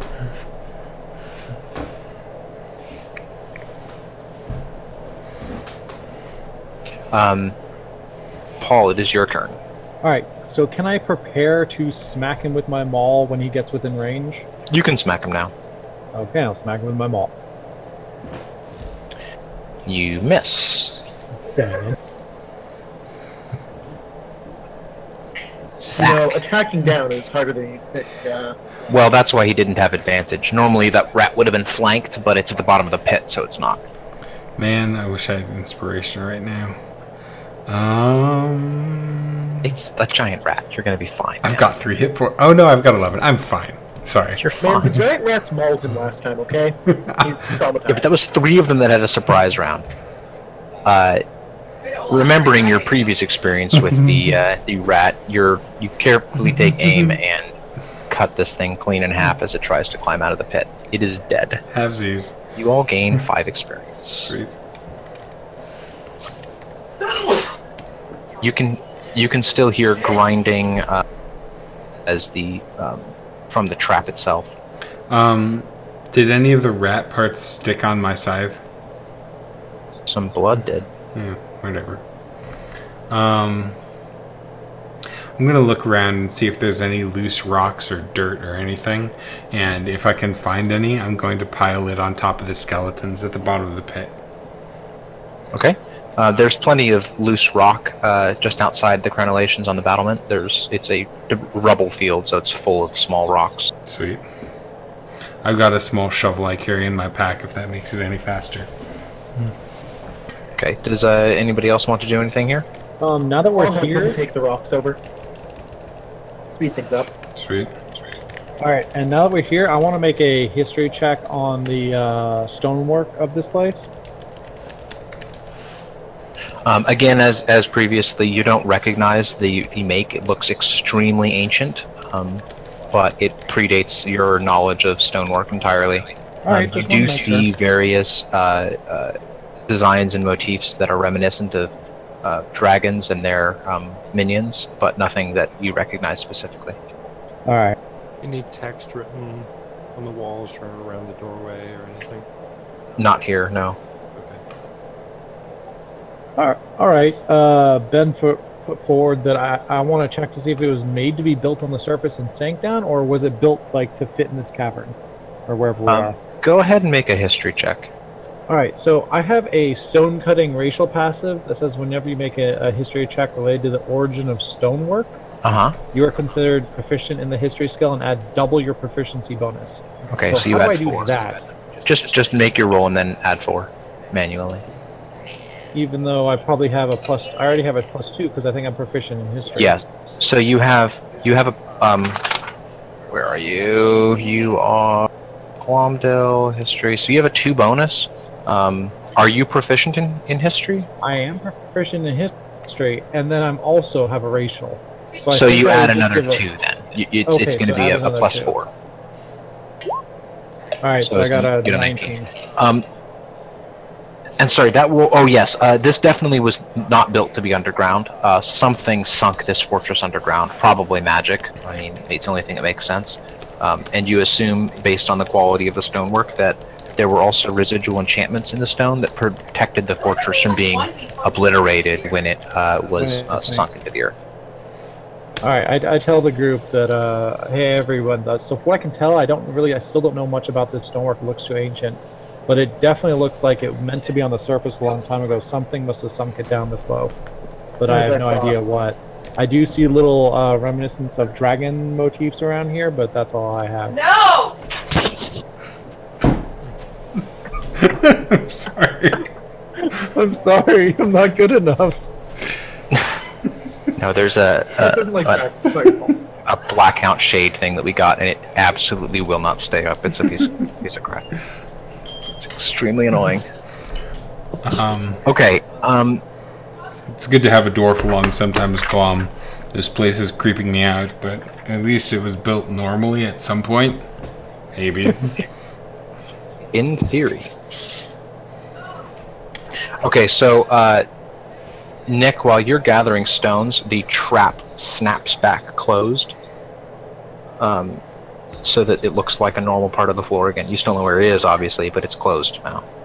I take out a piece of chalk and I draw a big X on it. Nice. Can I trip it again safely and jam a rock inside? Actually, no, never mind. It's serving as like a cover for these bodies. It's a good thing. I'll leave it alone. So you're just going to leave it as is? Yeah, that's fine. All right. All right. Okay, that's. Yeah, so that's all you see on the outside here. There is a door there which is not locked. All right, well then, as the front guy, I will go in front of the door. Is there another trap here?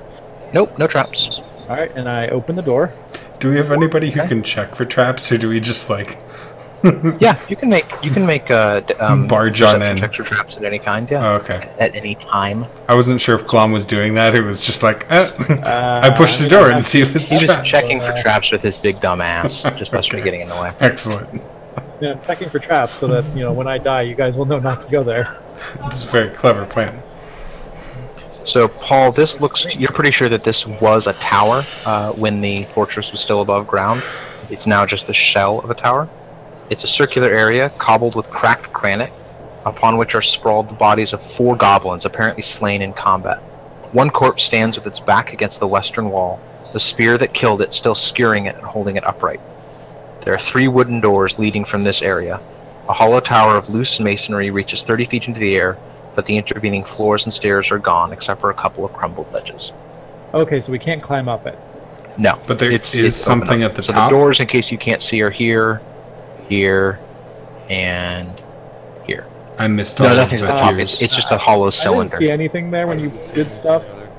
Oh crap! Am I on the wrong layer? How about now? I can see now. Yeah, okay. There's a door. There's a door. Okay. 3 doors? All right. Oh, and there? No, not there. Oh no, there. Yeah, we That's a door. need to move in, otherwise we can't see. Yeah. Okay. Alright, I'll slide in. About how long have the goblins been dead? Yeah, can I make an investigation check to see how long the goblins have been dead and about how strong something would have to be to shove a spear through the goblin into the wall and pin it there? The stone is sort of crumbling a bit, so a really solid stab could probably lodge the spear, enough to hold up a goblin. Goblins aren't terribly heavy. They look to have been killed fairly recently. The blood is dried on the ground, but it's still recognizable, and they are corpses, not skeletons. They're... I'm going to drag the bodies to the trap and toss them down with their friends. Do I need to make a strength check to wrest the spear out? No, but if you remove the spear pinning the goblin to the wall, you see that there are draconic runes on the wall behind it. Fuck. Can anybody read draconic? Hold on, actually, I can read Nope. anything. that's right. You could read anything if you used a spell. Nobody can read it without a spell, though. It's active right now. It's active for an hour. Oh, it's active for an hour. Yeah. In that case, you can read it. The runes read Ashardalon. They Looks read like a name. Ashardalon. I'll spell that out for you. Probably a demon. Were the goblins nibbled on, did it look like? Say, Yes. by giant rats? Yes, they had definitely been chewed on by rats. Alright.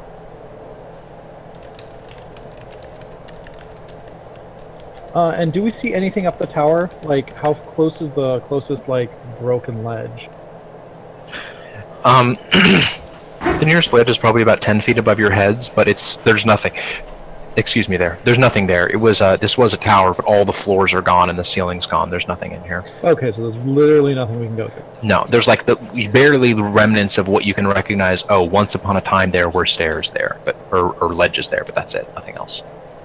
So there's no jumping puzzles at the top to get a treasure box? You can try. I'll just Grimoire up there, for Joe? falling damage. Yeah, there's a grimoire up there. Great. No, I'll pass. I can close that. Okay. And this is the only way. There wasn't a door in the previous room, right? This was the only door? Well, there's the door to lead here, but that's it. Yeah. Okay. This is the entrance to the Citadel. And there's 3 new doors here? Or 2? 2 new doors. 2 new doors. One of them is the one you came in. Well, I'm tempted to go with the right wall theory if you guys are familiar with that. No one? Works for me. Okay. I thought it was left wall. Am I wrong? Is it right? Either way works. You just need to pick one. Either. I think most people say left wall because that way you have your right hand free, and most people are right-handed. But either way works. I have no preference. Alright, we can go right. That sounds good. Cool. Yeah, let's go right. Okay. A moment. Okay. I mean, after all, we know that left-handed people are sinister, so... It's true. They're really just not trustworthy. Hold on a second. Where is?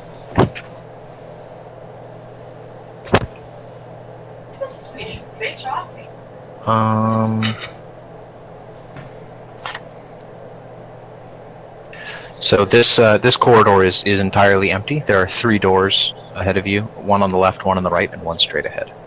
I want to make a quick perception for traps check. Go ahead and roll. Ah, yeah. You don't notice anything amiss. This seems like just an ordinary passageway. Alright, well, if you guys are cool with this, I'm going to start going. Cool. Again, Joe, how do you want to work with this? Do we want to only be... I'll on our speed, enforce or- more strict movement if I feel like it. The main problem if you don't move coordinated is something might attack you when you guys are spread out, and then it will be more difficult to reach your friends. Alright, well, I'm going to move to, I think, this door since we're staying right, and then wait for you guys and get in. So, Joe, I went like... there-ish? Okay. Are there any traps along the way that I triggered? Nope, nothing happens. Yeah, I knew that. I'll follow. Wait a minute. No, Is that door- my trap. No, sorry. I just want. It didn't look like the door ahead of you was blocking your sight, but it is. Alright, I checked the door for traps, I guess? I mean, I don't check it for traps. I'm just going. You know what? Okay. I'm a dwarf. I can take it. So you're opening the door? Yes, I take the trap. Nothing happens. Gosh dang. I move in. It's an entirely boring door containing In an nothing. entirely boring room. And that is an entirely boring room with nothing in it. Can we? Investigate the boring room with nothing in it. I just want to scan it real quick. It's a ruined chamber empty of all but a litter of rocky debris. Great. What's under the litter of rocky debris? No, there's like scattered pebbles and things. There's nothing under it. Well, you know, an abandoned room can always be a good place to hide out if we need to. That's true. That's a good point. Alright, do you guys want to go down then, or do you guys want to go just keep following right, go to the, like, out of this hall? I think Keep just going right. stay right. Alright, I go to this spot, and I open the door to the next room. Okay, one moment. Just make sure I'm looking at the right place.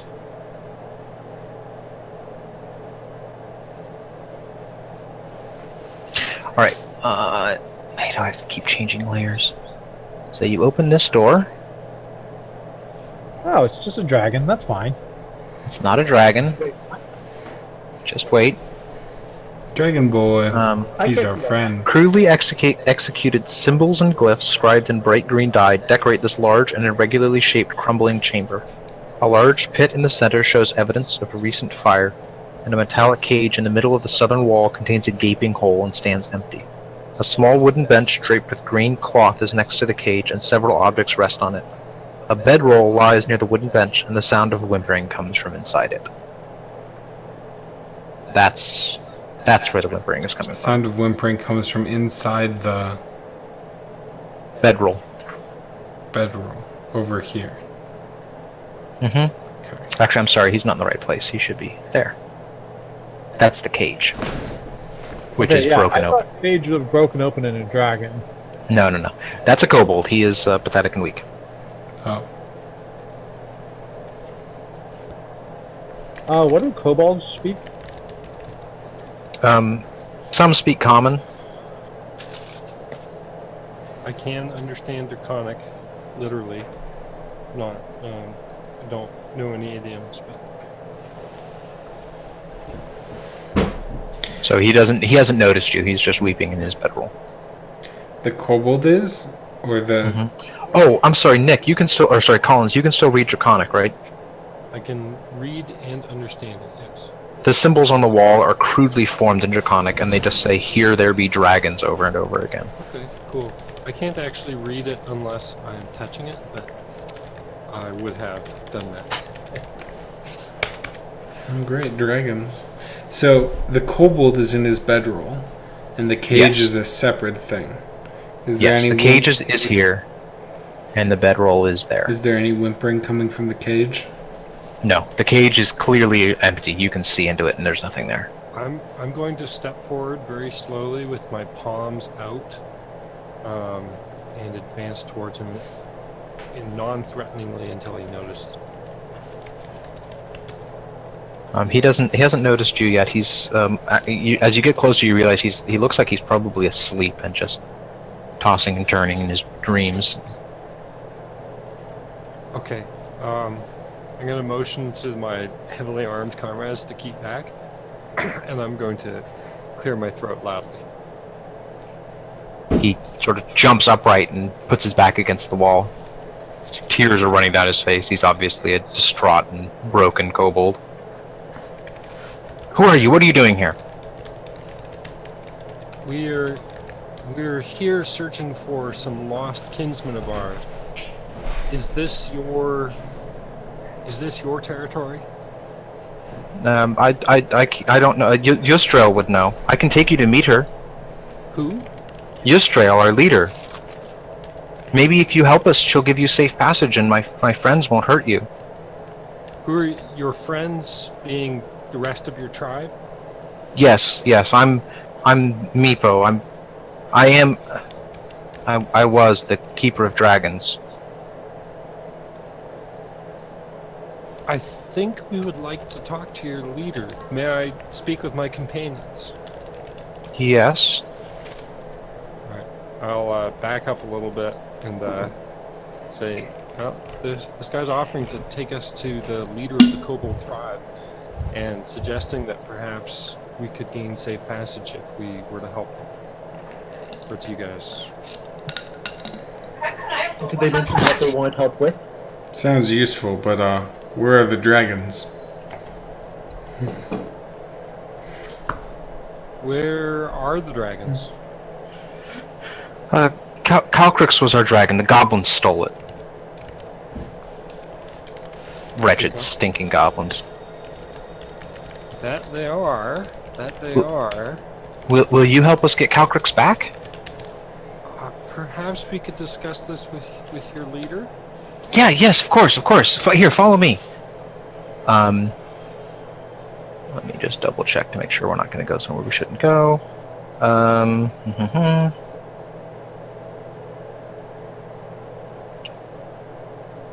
Alright, he's a little bit nervous around seeing the rest of the party, who are fairly heavily armed, but he trusts you and is obviously excited about the possibility of somebody helping him get his dragons back.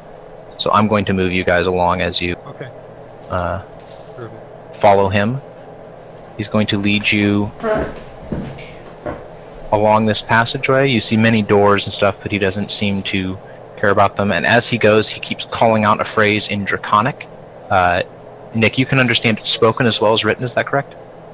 I can understand written Draconic if I'm touching the words, and I can understand spoken Draconic for its literal meaning.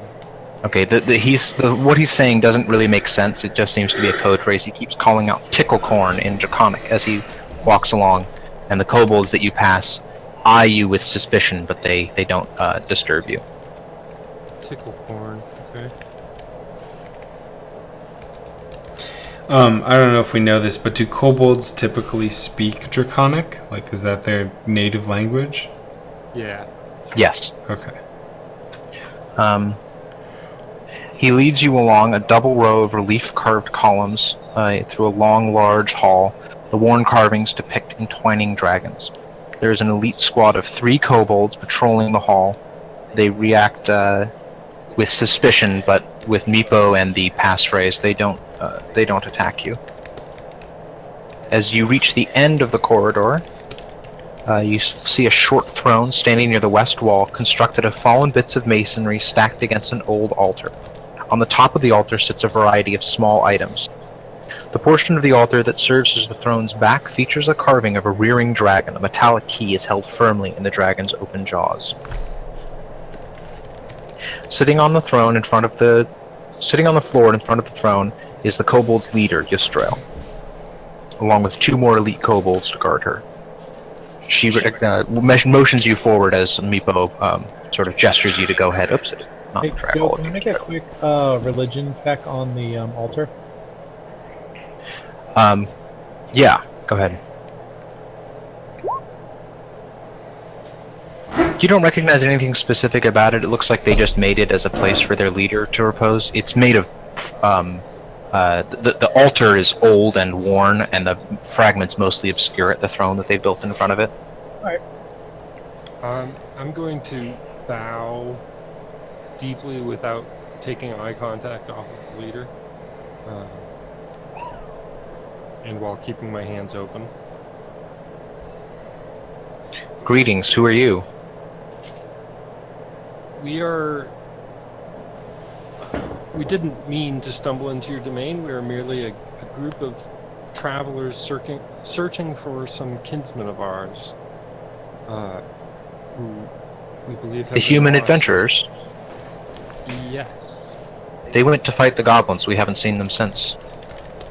This was about a month ago? That's correct. Give me 1 second. I need to pull up this character. Oh wait, no, I have that here, don't I? Sorry, I was looking at Well, this. if it's all the same to you, it's all the same to you. We certainly don't mean to intrude on your territory. Perhaps you could see us to where these goblins are? Perhaps. Would you be willing to help recover our dragon? Meepo mentioned this dragon, that like tall, fire-breathing, scary thing that flies, and Oh, it's quite young. aha, and quite dangerous, I assume. No, I mean Meepo controlled it, and Meepo is one of the smallest and weakest of us. That's over at Meepo.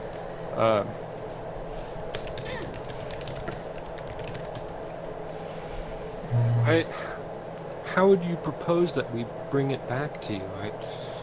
Even a small dragon is... Well, I'm sure you have more experience in handling dragons than I do. Perhaps Meepo could come with us and guide us and take the dragon when we subdue the goblins around it. Of course, Meepo, you can accompany these adventures, and the goblins captured this dragon, but I'm sure that they also keep it caged. It would consume them if it got loose. Damn it, 1 second, I'm sorry, I need to find a thing. That sounds useful. She's supposed to...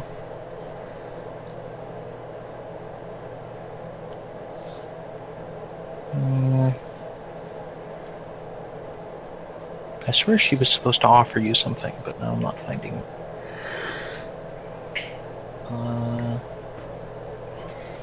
What did you say her name was, Joe? Ystrel. Ystra? Ystrel. Yusdrail. Yusdrayl. So, Yisrael, what do the goblins plan to do with it? What were you guys going to do with it? But the goblins stole it merely to destroy us. They hate us. They serve the one below. Ah. And who is the one below? The outcast. He grows the fruit which he gives to the goblins. Those dragon-thieving goblins are his servants. Joe? What? Do you know anything about kobolds? Are they generally like troublemakers or? They are, you know, they're like goblins. They serve, they tend to serve dragons or dragon cults. They're not a great threat to civilization. They might, you know, attack somebody on the road or somebody in their camp, but they're not going to go like conquer cities. All right. Sorry, what did they say about the one below? The outcast who grows the fruit. The goblins are his servants. Great. But you guys don't serve the outcast. The kobolds don't serve the outcast. God, no. Oh. Or dragons, no. Sorry. Oh, okay, excellent. And pardon the curious question, but how do you treat your dead?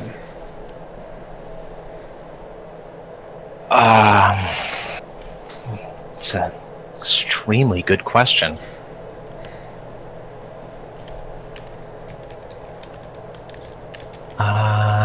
Hopefully it's not like burning in dragon fire. Oh no, they feed them to the dragon. I could see that. I could see that. The poor we cremate. Those with material possessions sometimes are buried with them in tombs that they purchase in their lives, during their lives. Okay. Excellent. Thank you. I make a study of such things and wish to treat your culture with respect, and we thank you for this safe passage and will attempt to get your dragon back from those demon spawn. You have my thanks. Meepo will accompany you. He can show you a more circuitous route into the goblins' domain, so you won't run into their more well-guarded areas. Excellent. It will be good to have a geomancer along. Why do you think he's a geomancer? Do you not remember Dota? Right. I forgot. Right. I Fucking totally scrub. forgot. Yes. Okay. Where is... Sorry, I'm still navigating this map. So, do you all have any more questions before Meepo takes you to the goblin's lair? But I can do it.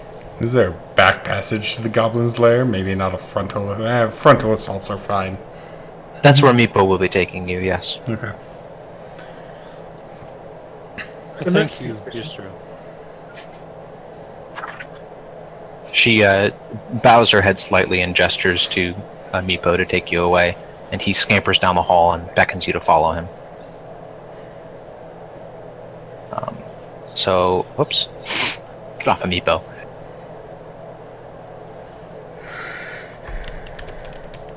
You guys, come this way. Well, I'm glad we didn't decide to fight all the kobolds.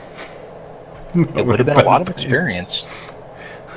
Don't we get experience for negotiating with them as well? I feel like we should. You might. We'll see. Maybe after you successfully do anything. So, Meepo is going to take you... Like persuading them to grant us safe passage? You didn't exactly persuade them. They desperately offered it because they really don't want to fight you guys. But Excellent. sure. I mean, if you want us to slaughter them all for XP, we can. Yeah, you'll get some experience for not slaughtering them all. So he takes you along a side passage. Ignore the fact that you might be clipping through some walls. It doesn't matter. He's got a To no what he clip says hack. is the back entrance. Yeah. Did we Right. pass any... Oops, a daisy. That should be there. Okay, we didn't pass any doors. Just wanna... No. Why can't I... Hold on a second. That shouldn't be there. What the hell's going on here? Oh, there we go. That's supposed to be over there. But maybe So 3 is this. rooms of alchemy potions.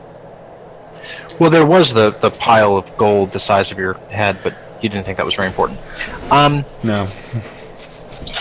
So Meepo has Where was led that? you The to... altar? No, Oh. it wasn't. It wasn't.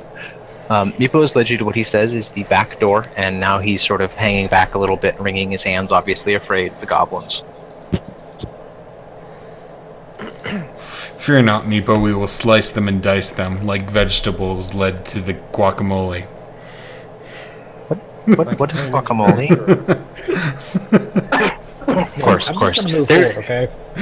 They are through this door. This should take you to the back of their domain. They won't be expecting you. This door or this door? Yes. Wait, what other door is there? Left or right? Meepo. That's not a door. Sorry. Okay, I forgot that you guys can't see when you're dragging. You guys came down a passageway. I'm showing Nick. Yeah, I saw it. Yeah. So this is just a sort of a Tetris-shaped passageway that leads to this back entrance. Hey, Meepo. Yes. Did you bring any weapons? Um. I expect we'll do a lot of fighting. No, I have the dragon's leash. What do you mean you don't expect we'll do a lot of fighting? Aren't we going to cleave all the goblins in twain? If we have to, I suppose. Thought that was the agreement. I mean, goblins are not great people. I think we're gonna have to kill them. Death We can for the try to death take it out god. first. Meepo is just going to sort of sit silently and look at you all with fear. I'd be afraid of us too. We'll be okay. We'll Oh no, rats were almost too much for all Oops, of us. didn't need to do that. Don't think it's been a problem. Was that somebody throwing shade at my rat killing skills? Huh? The rats did almost kill you. I mean, you know. I got better. Yeah, yes, you did. No thanks to you. Thanks, Glum.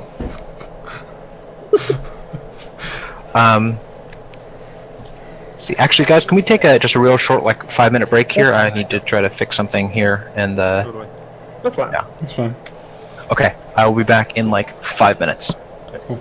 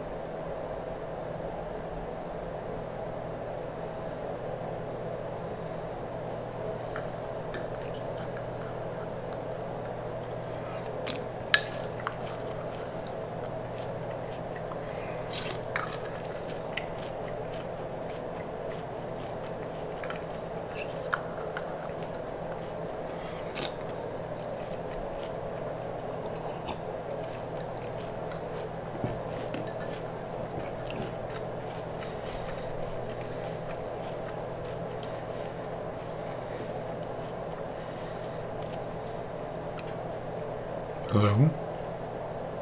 Hey, Hey. Okay. What is up? we're just waiting for Joe.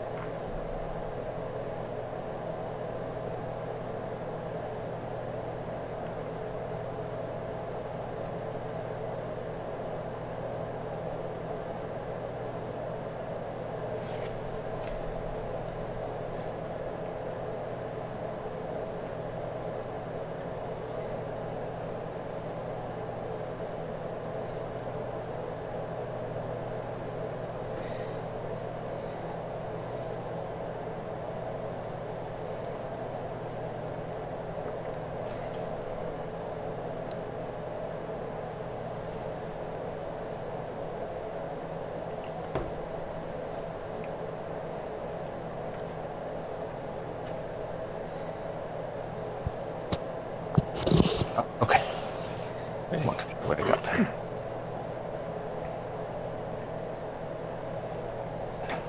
Alright. Needs to be over there. There.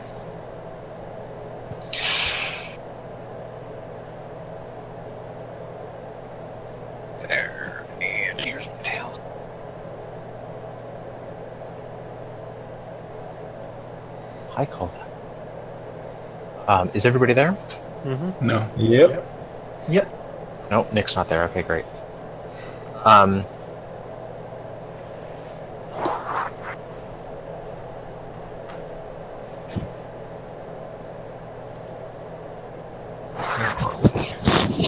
Okay, so do you guys want to do anything or ask any questions before you open the door and proceed to the goblin's lair? Meepo, have you been into their lair before? No, never. Alright, well. Do you know who their leader is? There's a very big, strong goblin who leads them. They had a smaller goblin who used to lead them, but the big goblin took over. You know his name? No, I don't. Wait a minute, I should have...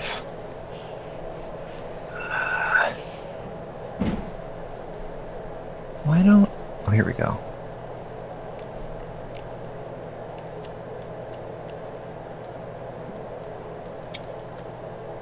Incoming transmission. Okay. Does anybody else want to ask Meepo anything or do anything before we proceed? Nope. Okay. Can I just take a minute to refresh my comprehend languages? Yeah. I mean, technically, I guess you need to ask the party, but I'm sure that they wouldn't mind. Of course. Well, while he does that, I refresh my glowing mate.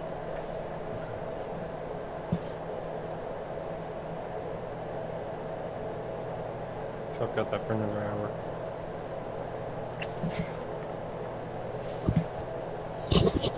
Okay.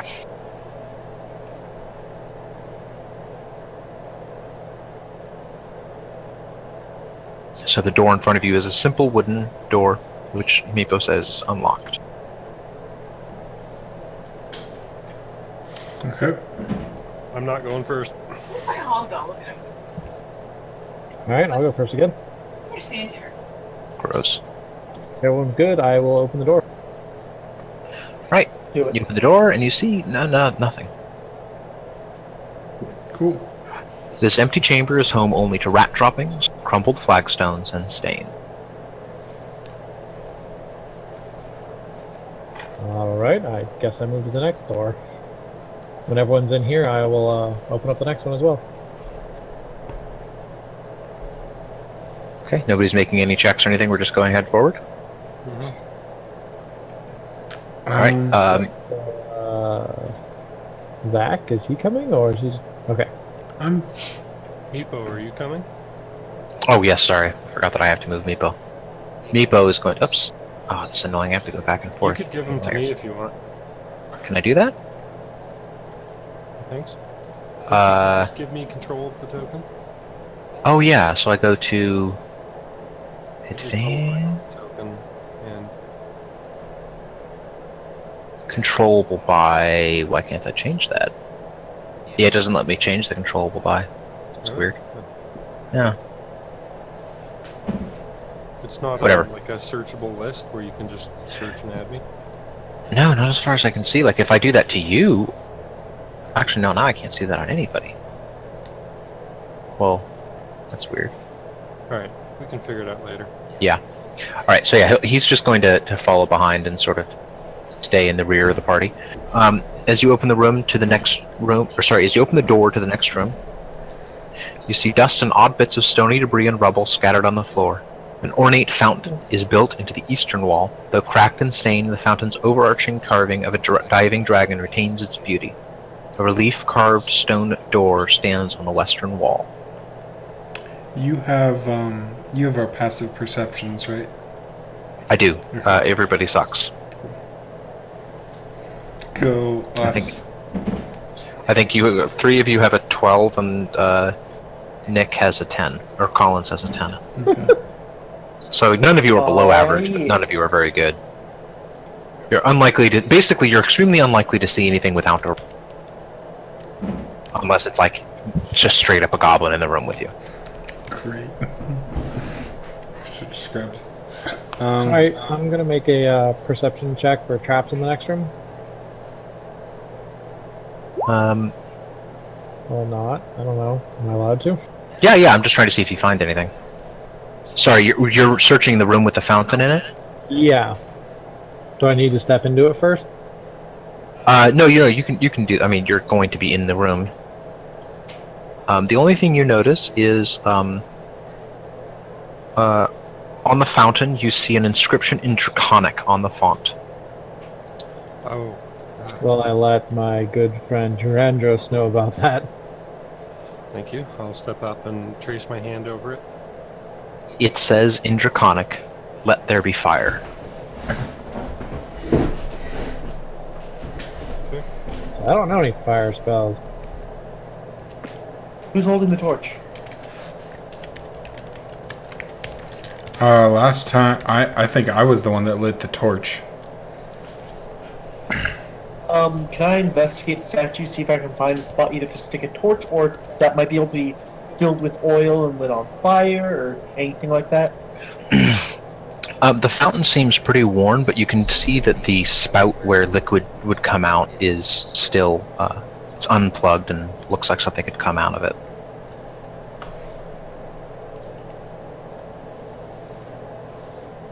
So something can come out of it or go into it? Probably come out. It's a fountain.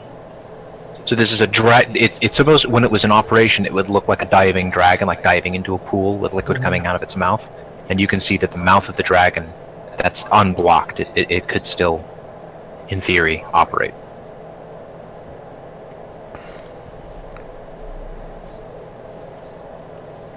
Okay. Can I look around, see if there's any way to activate it? Anything like that? Or anywhere that liquid can be put in that might circle around to there? Make a history check.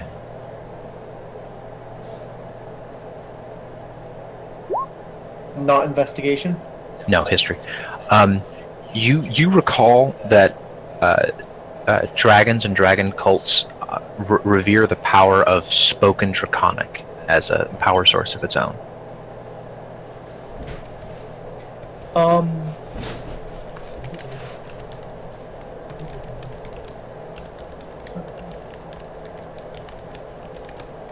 Alright, so, I think speaking Draconic might activate the fountain. Maybe speaking fire or something like that. But nobody here knows Draconic, do they? No, but, no, yeah, I don't. And I haven't heard this phrase, so I doubt I could repeat it back. Even So though I what can exactly read does the inscription say? it. Let there It be says- fire. Meepo, can you speak the word fire in the tongue of dragons? He says fire, but nothing seems to happen. You Oh, do that's sense a weird. trembling of magic from the fountain, but nothing happens. Maybe if he said, "Let there be fire." Yeah. Meepo will walk over to the fountain and he will say the phrase in Draconic, "Let there be fire." The reddish liquid begins to well from the diving dragon's mouth and accumulates in the basin. It fills the basin about enough liquid to fill a single potion bottle, and then stops. It's not hot or anything. right? No. Can I identify it by tasting it?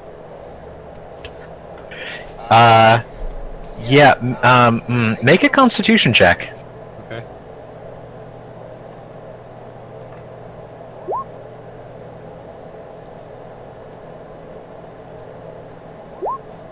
Oh, whoops. You take 2 fire damage, and you're pretty sure that this is a potion of fire breath. Potion of fire breath, huh. So, like, what, you drink this potion and you can breathe fire? Let me see, actually. Do I have a handout for that?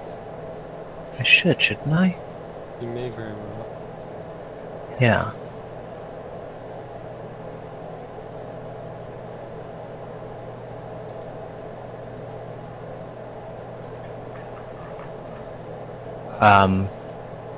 Wait. There. Now do you see it? Potion of fire breath. That's the one, yes.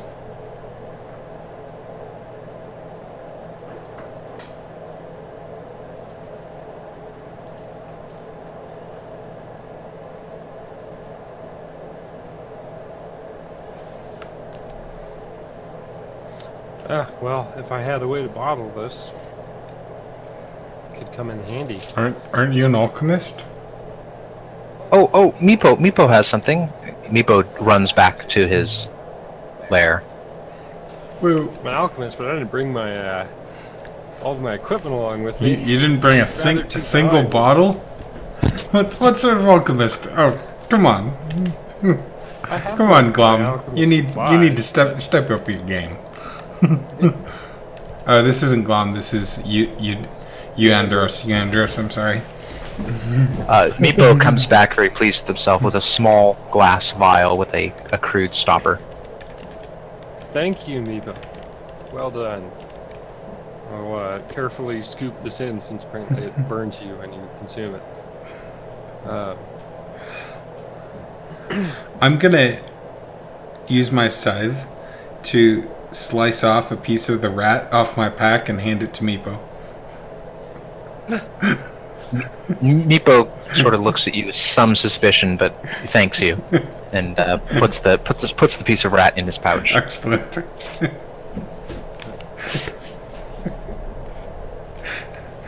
It's good eating on them rats. Also, Paul, you just did a general check of the whole room, right? Yeah.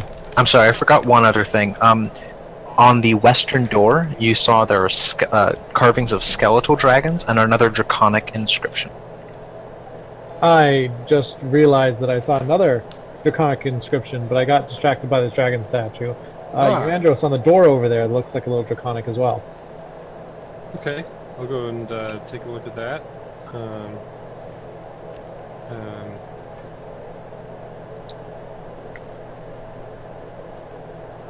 So you're going to read it with your spell? Yeah, I'll trace my hands over it. It says, excuse me, rebuke the dead, open the way. Rebuke the dead, open the way. That seems foreboding. Yeah, sounds like it's going to summon skeletons or something.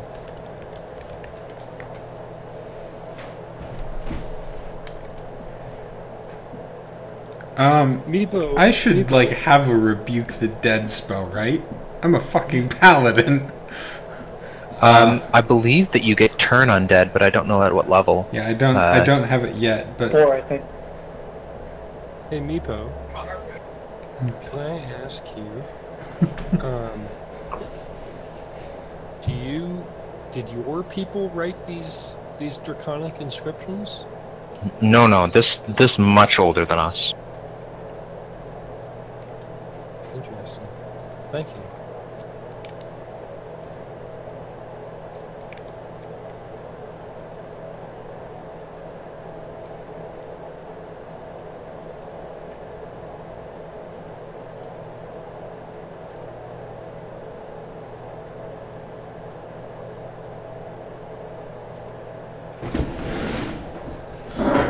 Okay, what do we want to do, guys? Should we go through this door, or maybe just we were going to keep to the right. So was this an inscription on top of the door? Let's see. It is on the door itself. And which door is this? Oh, the door over here? No, it's this one here. I'm sure you can see that, but okay, and it the one says that they're next to. rebuke the dead and Rebuke the open dead, the way. Open the way. Yeah.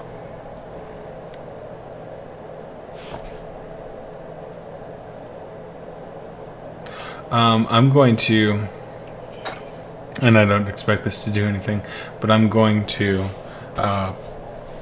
grasp my holy symbol from around my neck and hold it up and give an short prayer of cursing the dead and laying them to rest forever. May they never move again, and may their bones rot, and the undead be smited with Kelvamore's deathly gaze. There is a faint blue glow around the door, and it opens very slightly. Well, shit. Nice. I guess I will peek inside the door. Alright, I will open it for you. Shit, why can't I grab this? Paladins are good for something. He's basically just a rogue, unlocking all of our doors for us. Good job, Paladin. Okay. In this room, you see 5 dusty sarcophagi, 3 to the north and 2 to the south.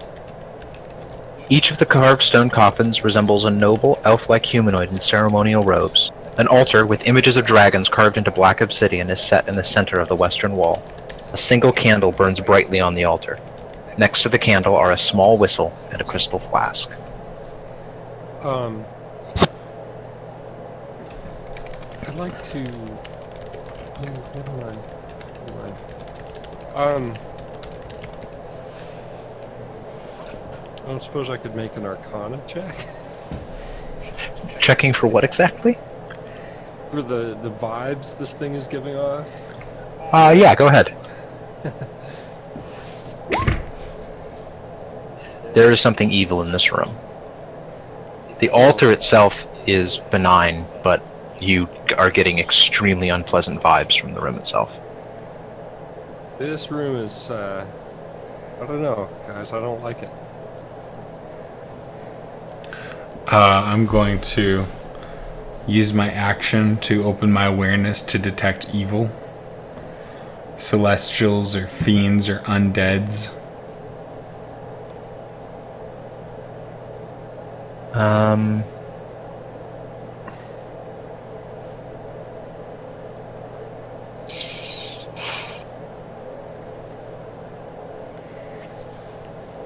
So that is blocked by total cover, and something else, right? Isn't like lead or whatever? Or is it something else? No. It says detect magic. You know the location of any celestial fiend that is not yeah, behind total cover.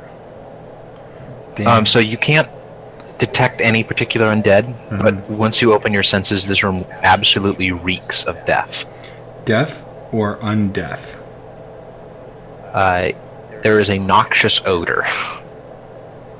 So it's undeath. Divine sense, you'd only sense undeath. Okay. Yeah. So the room itself is physically clean, but to your divine sense, it is befouled in some way. We need to purge this room. Who wants to join me? I figure we open these one by one and maybe burn the contents to make sure that they're dead and won't stab us in the back. That sounds good to me. Yeah, I'll kind of guard. I'll guard the door. You. Meepo is going to lurk back behind. Who's guarding the door? Eudemus? Euandros. Euandros? You do that, Euandros. I'm going to first investigate the altar. And I don't know if that's a religion Perception. check? Perception? Okay. Not investigation? Oops. Oh, it depends on what you're looking for, I guess. I mean, honestly... So, like, looking for traps or hidden compartments, that's perception. Trying to identify the deity that this altar was built for, that's religion, things like that. Yeah, I'm more interested in, like, the deity and stuff, even though I don't have a bonus to that. Shit. So you have no knowledge of what deity this could be to, or, an altar towards, but it does look like it's probably some kind of dragon cult. It's made of obsidian and covered with dragons, so... I don't particularly have... Sorry, say that again? You said there was a crystal flask? There is a crystal flask and a small whistle on the altar next to a single candle that has been burning since you entered the room. And as far as you can tell, was burning before that. Yes, there's a liquid inside it. Can we tell what it is? Like, vaguely, or...? Not from a distance. It's probably a potion of some kind, but you don't know. It's probably not water. It's a crystal flask. It's a nice flask on an altar in a room full of evil spirits. It's probably not just water. But you don't know what it is. Can I go up and investigate, see if I can figure it out? Are you going to just, look at it, or are you going to try to, shake it, taste it? What are you trying to do? I wouldn't touch it yet, William. Not until we've cleansed this room.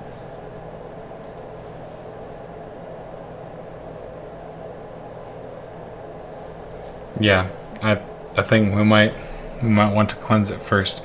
So there's a light burning on the altar? A candle. Candle.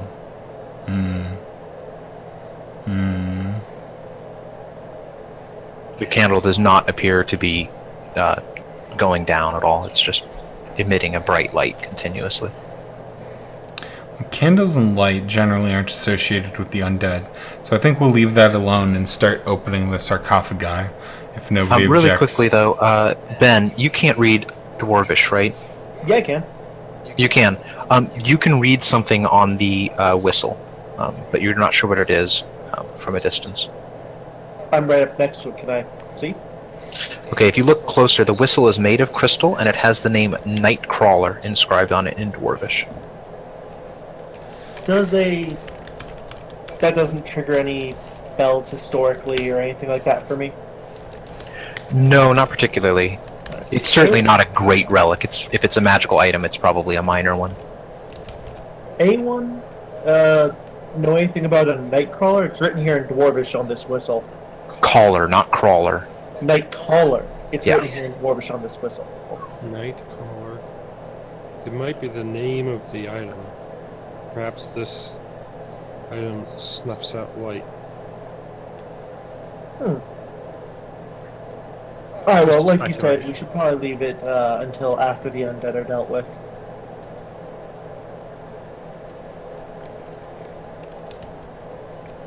Okay. Let's start with this one. Go ahead, Zach. So I'm going to use my crowbar and pry up the lid of the sarcophagi. And I've got my torch in my other hand.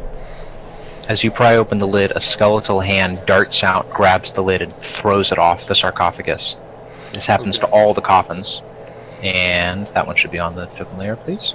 And 5 skeletons emerge. Roll for initiative. Can I, as a readied reaction, just thrust my torch into the one next to me? Because I had it in my hand. Make an attack roll. Okay.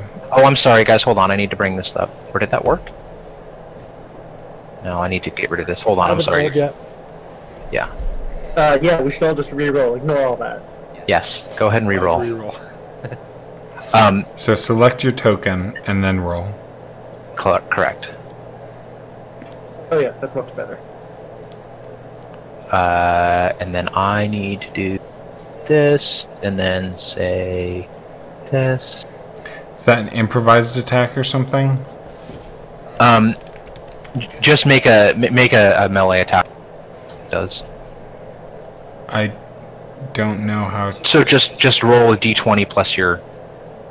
Yeah, d20. Yes, greater than 20. Oh, okay. Yeah. Let me check.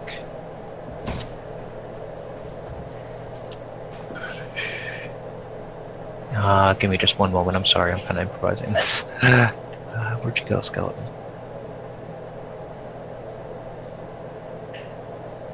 The skeleton.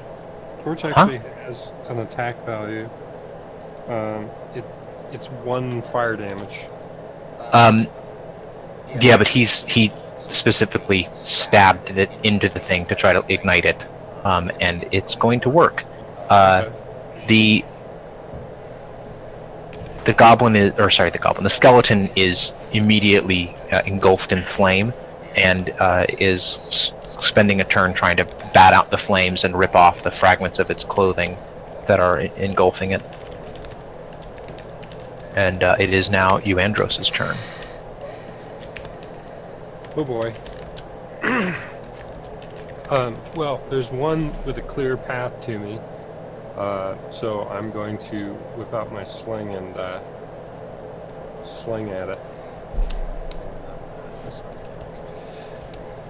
Are they wearing any kind of armor or anything, or Scraps of armor, little fragments of chain and studded leather. Excellent. Okay, great. All right. That's it for me. All right, Glomdil, it is your turn. So why am I before Ben with a 19? He's got 21. Oh crap! I didn't do this. Sorry, Ben, it's your turn. Alright. Before I go, I have a question. How Yeah. does dual wielding work? How do you mean? You My make person started with 2 short swords. How do you... right. fight So with that? I think that it's actually correctly on your sheet. But basically, what you do is you make 2 attacks. So you have a main melee and an off melee. The off melee is your bonus action. So you can't use another bonus action. You only get 1 bonus action per turn. But you can use that bonus action to make a second attack, which does less damage.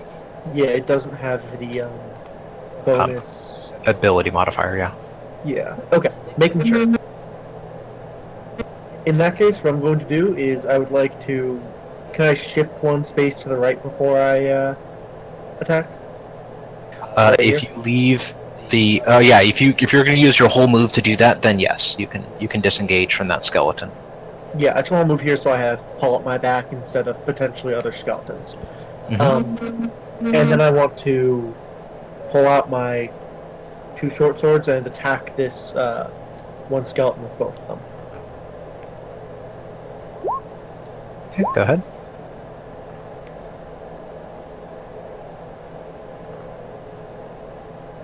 There we go. You strike deeply into its shoulder with one, and one of its arms actually falls off.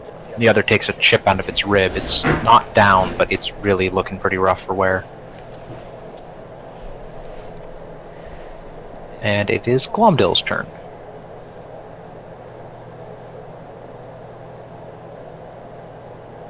I'm gonna move here and strike the one in front of me.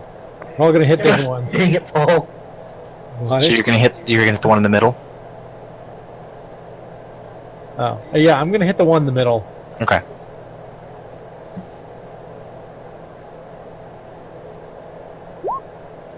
Well, shit. You actually have advantage because he's climbing out of the thing. Awesome. I smack him in the face. You're using a maul. Yeah. You actually bring it down on his head as he tries to climb out, shatters his skull entirely, and the sarcophagus slams shut, cutting the rest of him in half. Fantastic blow. Yeah, he is slain outright. The dead should stay in the ground. Okay. Oh, I'm sorry, Rudig, you have inspiration, by the way. I forgot to mention that. Oh, sweet. Why? For roleplay. It's your turn. Oh, thank you. Can I... Now... Let's see. So that one's dead. I'm going to cheer on Glom for having the right attitude. And... Let's see, I've got my crowbar, I've got my great scythe. I'm just going to use my great scythe to... Actually, is the one in front of me still on fire? Yes, he is trying to... he's tearing off the last fragments of burning clothing, because the bones aren't really burning, but they're scorched. I see.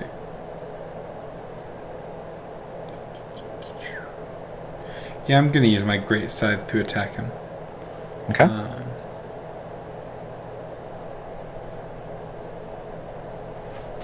You're going that the great scythe goes directly through his rib cage, and his head rolls across the floor. Excellent. He's also slain. Slainy, slain. It is now the skeleton's turn. The one next to William makes draws his short sword with his remaining arm and makes an attack. And he hits. It does 6 damage.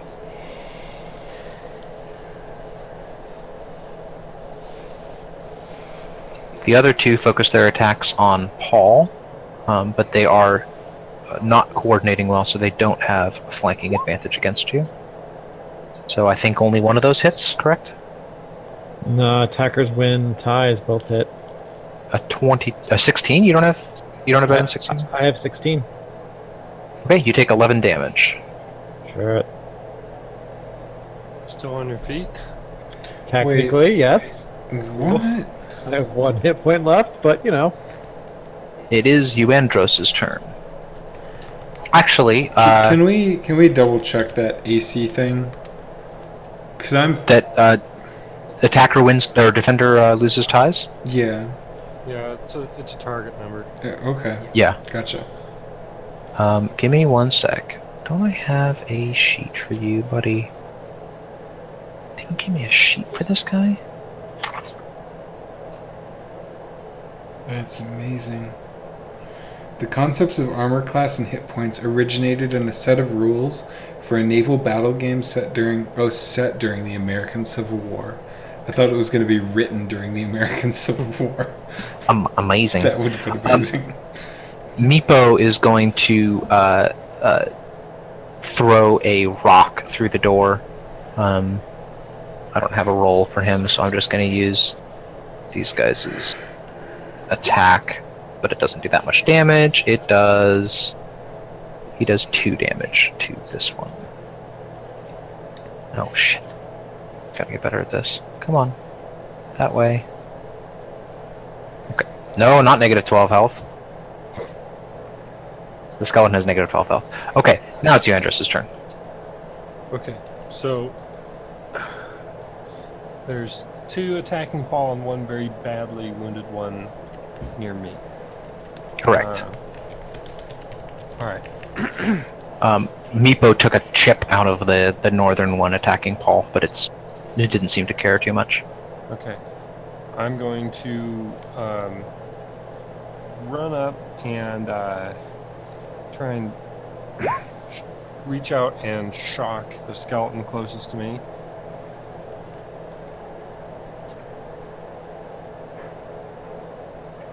The skeleton is electrocuted and sort of arches his back as the electricity courses across his body. And it's not dead. It did 2 damage, so no, it's not dead. Okay, well, I'm gonna run back to the door. Okay. And it is now William's turn.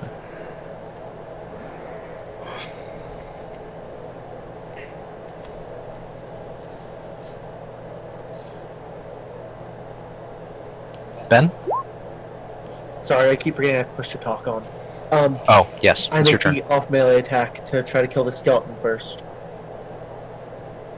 Alright, This is the best game. Look at this game, dude. it is dead. Okay, look at this game. Look at the Reinhardt bit. Alright. With that I say, Brumble, back up and heal. And I step forward to engage the skeleton next to him.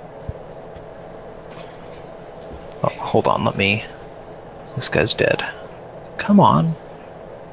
There we go, he's dead. Alright, and you are making the main attack against the one in front of you? Yes. Okay. Well struck. That blow strikes deeply, but he's not dead yet.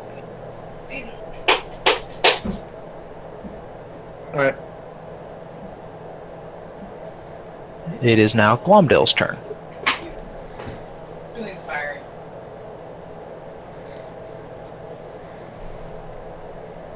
Sorry, I'm thinking, Joe. Okay. As one thing you can do, Paul, you can use your action to focus on defense, which gives you advantage, or gives the enemy attacking you disadvantage. That takes up your action, but it would be a way to protect yourself. You could also use your action to disengage and let Zach take your place. Is it the action to disengage? I can't use like a Correct. movement to like shift the space away? Nope. That doesn't work in this one? No. The idea is you actually, instead of attacking, you are parrying their attacks against you as you get away from them, so that then you can move freely.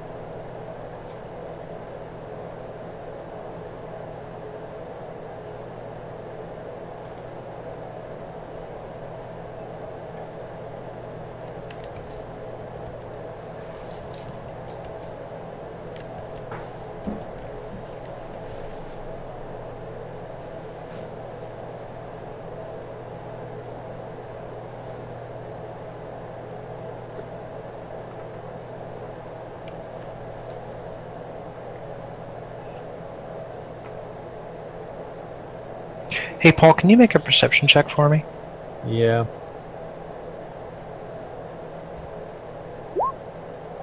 Okay. 12. Okay. I think I'm just gonna hit this guy. This guy sucks. I'm just gonna kill him. So I'm gonna hit this one. Okay. Smack him in the face. He explodes into fragments. The Alright. the maul seems particularly effective against them. Their bones are brittle and easily And- smashed. I am going to use my War Priest passive and make a second attack as a bonus action against the second guy. Nice. Nice. Okay. Go, War Priest. Yeah, crap. He is also completely obliterated. Sweet. Amazing. Badass. Oh, You can all have 100 experience.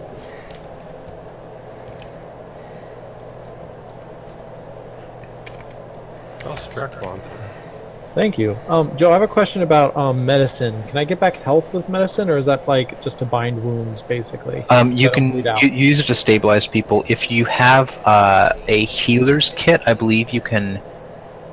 There is some use for healing, but the short answer is no. However, you could take a short rest and spend hit dice. And I think some of you might get spells back on rest. Okay.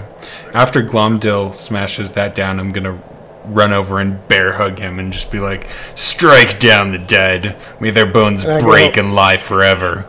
I go, thanks, man, but ow. I'm at one health. Yeah, he's fairly close to not doing so well. So what are hit dice? So, your hit die is a measure of like your the well of your like stamina and whatnot. So you can spend them when resting to heal. You have a hit die based on your class, so you have a D10. If you go to your character sheet, if you're taking a short rest, if you go to your character sheet and roll the hit die, it will automatically add your Constitution and tell you how much health you restore. And you restore all your hit dice, or half your hit dice rounded up on a long rest. And we have, how many hit dice do you get? One Just per level. one? And that will refresh on a long rest? Correct. All your hit dice and all your health will refresh on a long rest. So Okay. you can write 1d10 in the hit dice section for if you have a No. You have a hit die. It knows what the hit die is because you are a wizard or a fighter or a cleric. It knows what hit die Alright. that gives you. So, like, if Nick wanted to heal, he would hit this, and that would automatically roll his hit die, add his charisma, and tell him how much health he restores.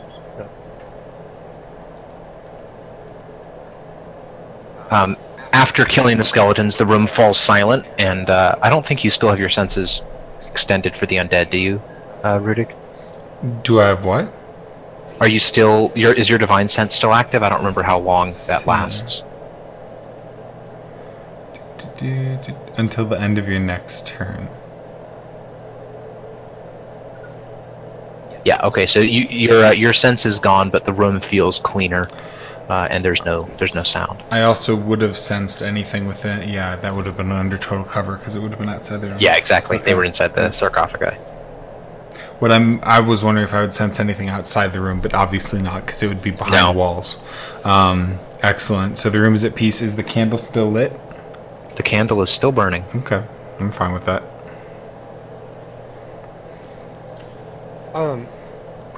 After spending a minute to find my sling bullet, I'd like to go up and kind of examine the candle and the things on the altar.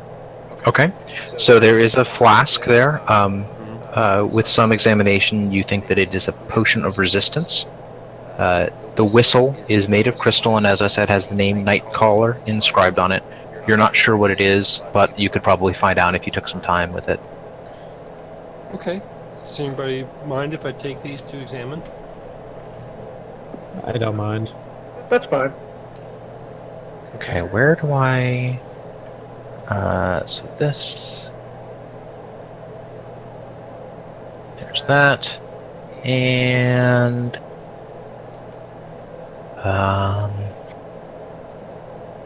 Can you make an Arcana check for me, Nick?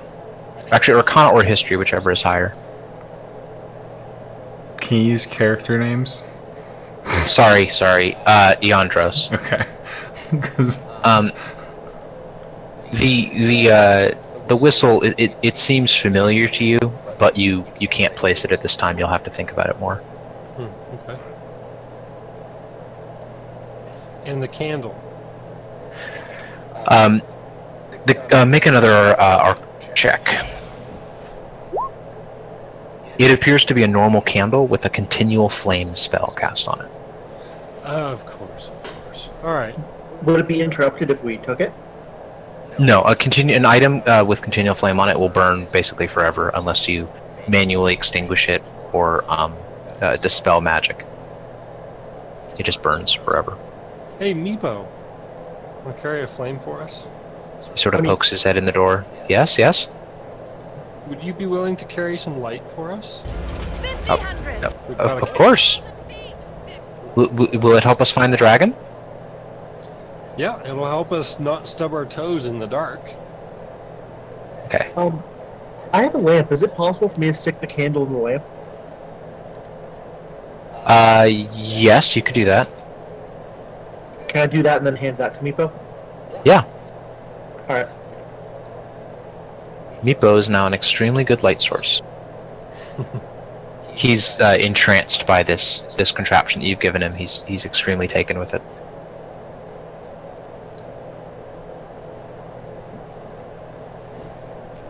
So Nick, did you want to do something with the dead bodies here? Like put them back in their coffins, or? I'm trying to think, like, after you kill undead, can they be raised again?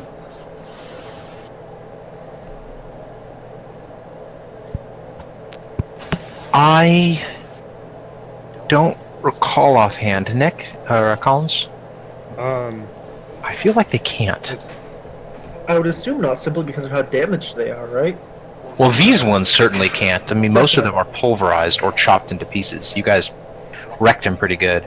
I think, like, as long as they're in intact condition, I think they can still be raised again. Yeah, but these are very unintact. Extremely. Yeah, they're not intact. I think once something becomes undead, I just think it should be obliterated. Like it's lost any right to a decent burial. Well, I mean that is your call. The bones are pretty old. You might be able to burn them. Oh yeah, if they're burnable, definitely. I'll toss them all into the original sarcophagus where the torch was and start a fire there. Okay. The scraps of armor and they had some long bows and arrows give enough fuel that it's soon burning merrily, and the bones are charred almost to ash. Most of them break into pieces or crumble away as they were extremely ancient already. Sweet. Collins, did you do a perception check on the altar? I forget. I did an Arcana check. Can you do? Can you give me one perception check real quick? Sure. Okay. All right. While the people are hauling the bodies into the sarcophagus, I ask you, Andre. I go to you, Andres. No, would you mind terribly if I quickly drew a sketch for myself with that whistle? Sorry, if you drew a sketch of yourself with that whistle? A sketch for myself of that whistle. Oh, no, not at all. Alright, so while they're doing that, I pull out a piece of parchment with my pens and a bottle of ink, and I sketch, and I try to sketch the whistle as well as I can. That's it. Okay. Thank you very much. Glomdil, do you need to rest? Yeah, I'm probably gonna have to ask us to rest, so we might actually want to rest in here for like 5 minutes. Unless you guys want to just pace out there for a bit, but I definitely need to. A short rest is hour. Used to be it was 5 minutes in D4. Now Yeah. it's an hour. Maybe we should just pull back to Kobold territory. If you guys don't mind, I would like that. I don't object. That would be fun. Is that a good break point? Up to you guys. I don't know what your all schedules are like. I can go more, but it's up to you guys. Yeah, let's keep it going. We can just take a short break. Those, I mean, effectively take no time because you just roll your hit dice and say that an hour has passed. Yeah, I'm not gonna. I'm gonna spend the hour examining the whistle and trying to identify it. Do we don't get hit dice back until a long rest, right? Right. Okay, so I'll just save mine. Yeah, I'm gonna save this. Wait a minute, how do I? Isn't there a way to? Oh wait. Here we go.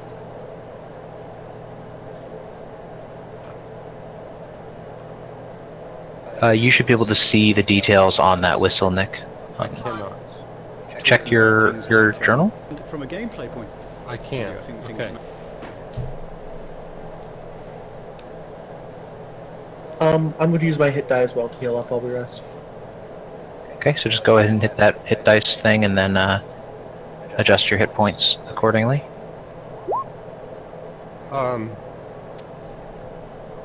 So Paul, you should be at 12 now.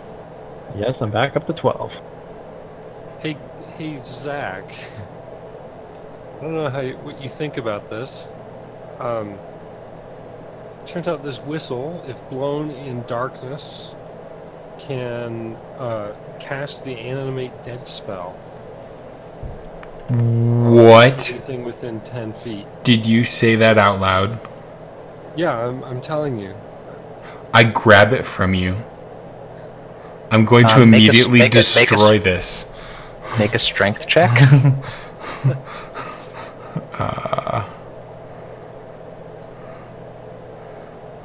And Nick or Colin. Is it too late to use inspiration on that? No, it's fine. You succeed. You grab it from him, whether he wills or nay. And I will wait, Zach. Crush it in my fist. Make another strength check. It is not crushed by your fist. Okay, I'm going to... It's a magical crystal. I'm not saying it's indestructible, I'm just saying that's not a very good roll. Yeah, no, that's fine. I'm trying to think about... where are we? Currently you've retreated to the corridor. Okay. Kobold territory. Yeah, so Kobold territory. I tell Andros, I'm like, look, clearly this is a bad item. Right. We should get rid of it. I'm not. This is an evil, and this is a chaotic spell. It is seething with heresy and demonic power. I will kill this. I will destroy this evil artifact, and I'm going to put it on the ground and crush it under my boot. I'm going to take my scythe and smash my scythe on it. I'm going to get my crowbar out and just begin beating it. Like, wait, before you get to take an action, Nick or Collins gets to take one. Go ahead. Couldn't we just sell it to to a holy shrine for protection or proper distraction? Yeah, it seems kind of sketchy to me to destroy any sort of evil artifact this close to a group like the Kobolds. There's no telling what will happen when what might happen over time if the magic is released here. I don't think that's how magic artifacts work. Do you know that's how magic artifacts work, Paladin? I know that anything that reanimates undead should be destroyed. After we destroy it, we can pick up the bits and bring it to a holy shrine. Destroyed, but destroyed safely by professionals. I am a professional. Rudik, if you're not convinced at this point, you can make another roll to try to destroy it. You're holding it, so. Okay, you shatter it. It's destroyed. Well, no point now, I guess. I'm just going to shake my head. We have cleansed the earth of an evil thing this day. Thank you. And I'm going to pick up the bits, and I'm going to take a small box out of my pack and put the bits inside them and safely put it away. And I'll say, yes, we will take this to a holy shrine, and they will dispose of it and prevent this evil from being released into the world again or polluting the minds of innocent civilians. Collins, you can have inspiration as well. But yeah, it's gone. It's shattered. Fuck that shit. I'm not sure how much a wondrous item would sell for, but I do feel like that was a pretty valuable item. Extremely evil, but pretty valuable. Hastings sighs gently when Zach is too far away to hear him. I see. Meepo is just cowering in the corner, watching you through like clenched fists, hoping that you'll stop fighting. Why are mommy and daddy fighting? More like, why are the big scary people with weapons and magic fighting when I'm a 2-foot-tall kobold? Oh god. Don't worry about it, Meepo. He's- Some people just don't know an opportunity when they see it. Opportunity. For death? Alright, I'm officially changing Nick Collins' name to Isildur. Oh gosh. It's fine! I claim it as a weird guild for my brother. Oh my gosh, it's good fucking boy. Okay. So you guys have taken your rest, and you are ready to proceed again, I think? Yeah. Yeah. So you can now move freely. Oops, a daisy, I'm on the wrong layer. No?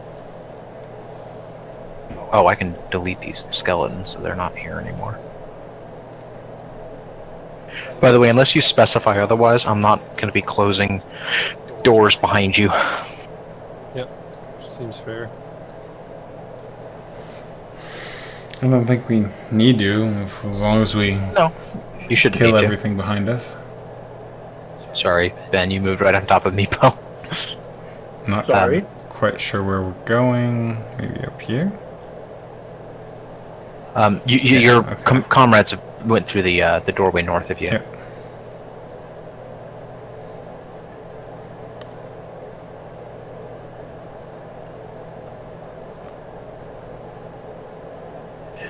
Through the light ahead of you, the light cast by Meepo's wonderful lantern, you can see that the passageway opens a little bit on the right and left, and then goes along a little further towards 6 cells, which all seem to be very slightly open. And the area stinks a little bit. It's not totally rancid, there's kind of a musty smell. Let's check down the cross corridors. One of them seems to be a dead end, unless it's like filled with brown maggots. Yes, that's just an empty cell. Really quick.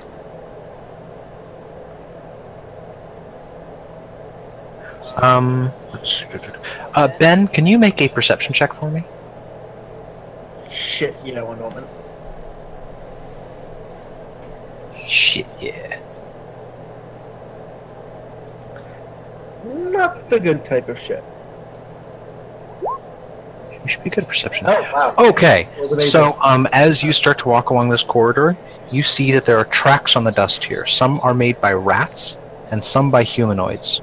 The rat tracks are recent as a few minutes old, and the humanoid tracks are almost a month old, made by 4 human-sized individuals moving across the area heading north, and 3 of those individuals returned south. Hey, guys, humans came through here about a month. Some humans came through here about a month ago. Some rats a couple minutes ago. Good, we're on the right track. We'll find their bodies yet. Also, is that our first crit? Yeah, I think so. Nice. Yay! Good job, Will. Congratulations. I'd like, guys, what do you think? I'd like to sneak up and see if I can kind of clear these cells before we trot up and get surprised from each side. That's a good All right. idea. Leave nothing I'm not behind much at us. sneaking, but Ooh, okay. Well, Wait, what are we? Here What, goes. where are we sneaking? I'm just sneaking up ahead to check out the cells Oh, and okay. make sure they're empty. Wait, stop moving for a second, hold on. Okay. So the first cell that you look into on your right there is empty. There is what looks like a giant rat's nest, but it's been abandoned. Are you carrying a light? Nope. Okay, make a perception check for me. Okay. You hear something from the cells ahead of you. Faint, but sort of a scratching sound. From the cells to the north of you. Alright, let me just check this one over here. Also empty. Another empty, or it's got a rat's nest, but nothing else. Okay, I'll sneak back. Guys, it sounds like there might be rats ahead.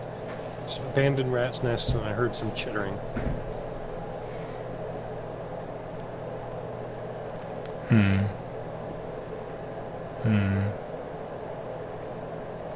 I'm sure we can clear them out. I just, I don't want to be in front. Oh, okay. Alright, well, me and Zach will go in front. Yep. So we'll move on up. Come on, Meepo. Meepo will come up behind, still being a little careful. As Meepo's light shines more brightly down the corridor, the sounds increase, and suddenly rats jump out of all three of those cells, hissing and charging at you. Oops, daisy. Now I need to do this, and then I need to clear you guys. Go away. Can I get a free dinner? You do not get a free dinner. Come on. Winner, winner, rat for dinner. No. Just no. Come on, we've got dwarves here. Dwarves eat rat on a stick. I think you're thinking of Cratchit? I think dwarves here still would eat rat on a stick. They're dwarves. I think that you should roll initiative, Zach. That's probably true. Before the rats get a surprise round on you. Yeah. Wait. Alright, I got the 22, not the 5. Because I get advantage. Oh, okay. That confused the system. Yeah, sorry. Next time I'll use the initiative from my sheet. So it'll just do the 2. Okay. Alright, so it is Andros' turn. Okay. Got my sling in hand, so I'm gonna sling the closest one. The stone strikes true, but the rat is not slain. Hola. Hey. Yep, I'm done. Okay. Hastings. Give me just. I attack the same just one with like my longbow. 10 seconds. 1 using second. Advantage.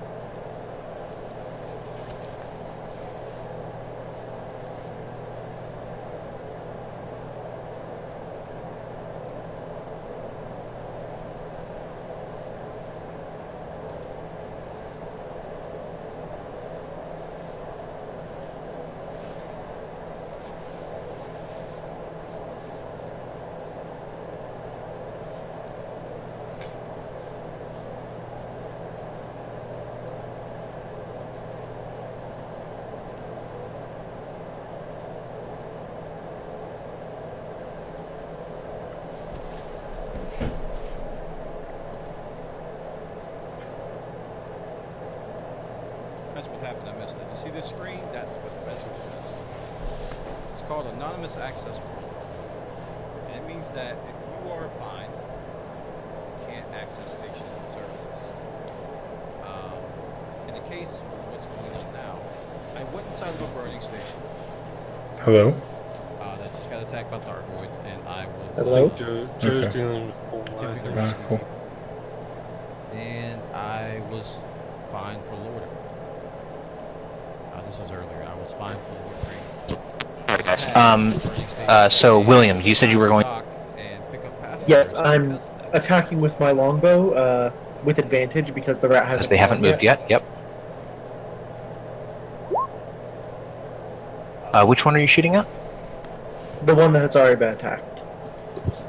Your arrow goes directly through its eye socket, and it drops dead.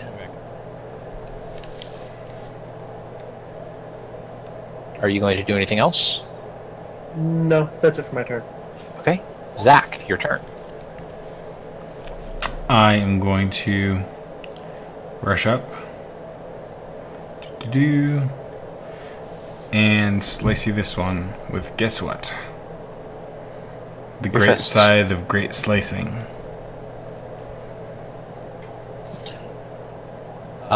You also kill this rat. It's your scythe goes into its skull and it twitches for a little while on the end of the weapon before it goes still. Dinner. Winner, winner, rat for dinner. It is now the rat's turn. Please.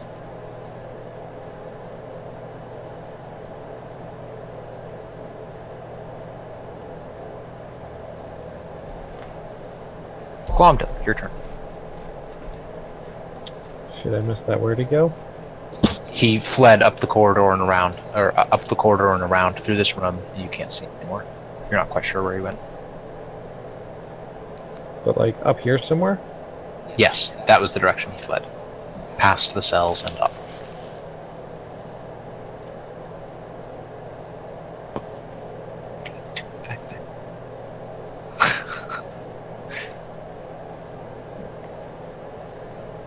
Alright, well I moved that far, that's all I can do.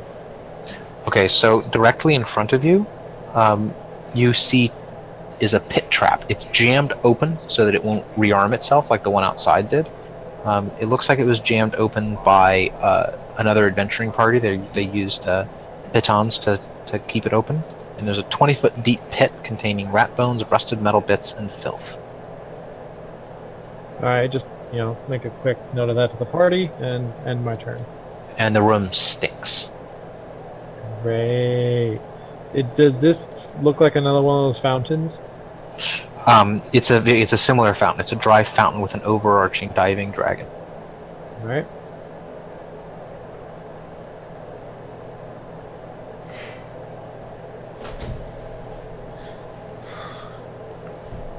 Well, shall we see what's in this room? Yeah. So with Were the cells all empty? Aside they from just rat shit? contained the other ones, the ones that the rats came out of, had rats' nests that were not abandoned. Look like they're more stable. You can't stand there, by the way, Ben. That's a pit. You can pass it by sort of jumping the corner. Oh, I'm sorry. You can't see this. I forgot. Can you show us? Yeah, I apologize. I forgot that you guys can't see this. So, this is a trap. Do you see that shape? Nope, No. not there. No. Oh wait, hold on. One. Am I there? Oh, Like a yes. square now. That's really big. Oh, there we go. Okay, that's bigger than I And thought it this. was. Those are the traps They're jammed open. that are jammed open. So you can easily just sort of hop across the corner, but that's a very deep pit. Alright, sorry. I thought it was just one space.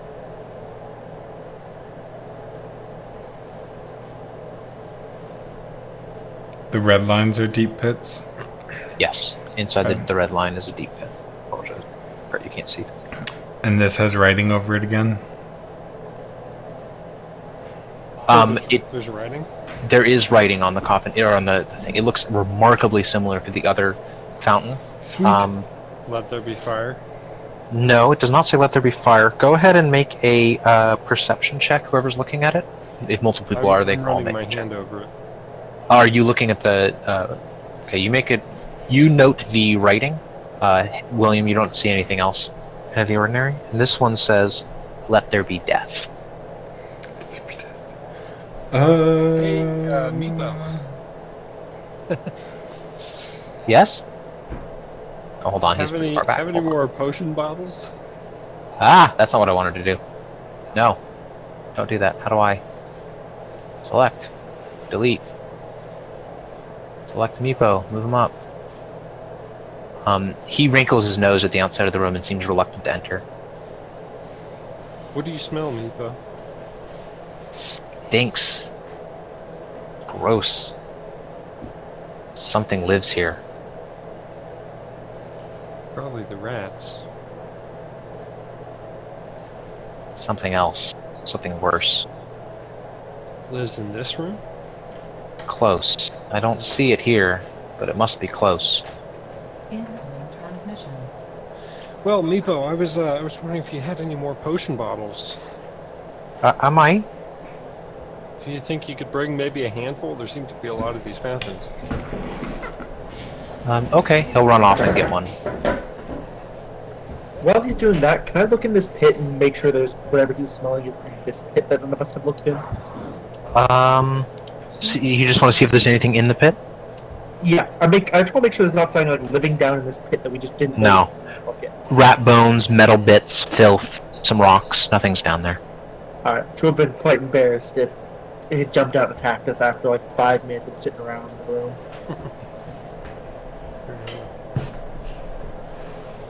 Alright, well, when Meepo's back, I'm going to ask him if he can say "Let there be death" in Draconic.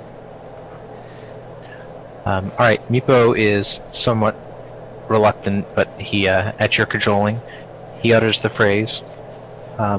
Immediately, a green foul mist fused from the mouth of the fountain, filling a cube. How do I do this? Where is it? Well, it's nice knowing you, Meepo. That area. Did Meepo have to be so close? Yes. Well, thanks, guys. Everybody in that area, please make a Constitution saving throw. Thanks, guys.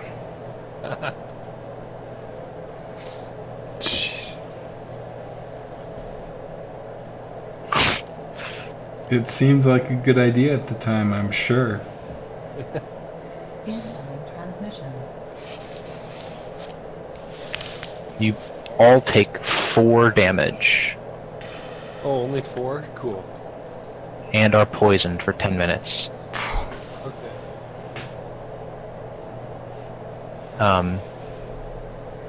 And there's nothing that I can scoop up into my...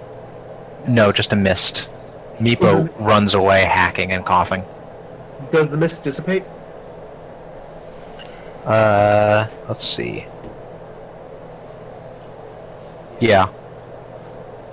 After it does, I walk forward, You what? and after it does, I walk up to the fountain again, and I write down, and I copy down the "Let there be death" in Draconic, so that I can identify it later on. Okay.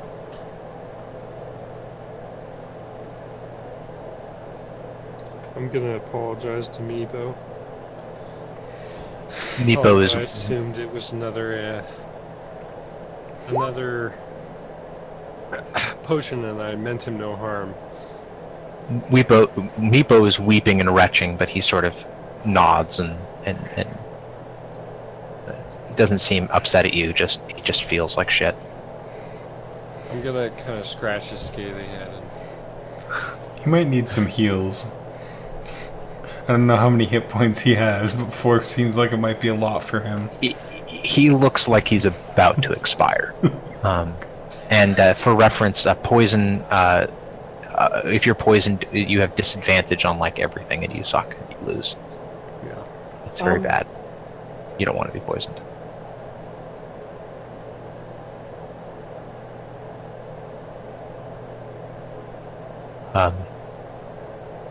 Meepo is going to ask if he can take a rest and recover his strength. That's good. I need to be going. It's getting pretty late. Okay. I will... Hold on, I can do this. Let me scale you out. Meepo is going to take you back to his room with the fire pit is. As we go, I want to write down the "Let there be fire" as well. Okay.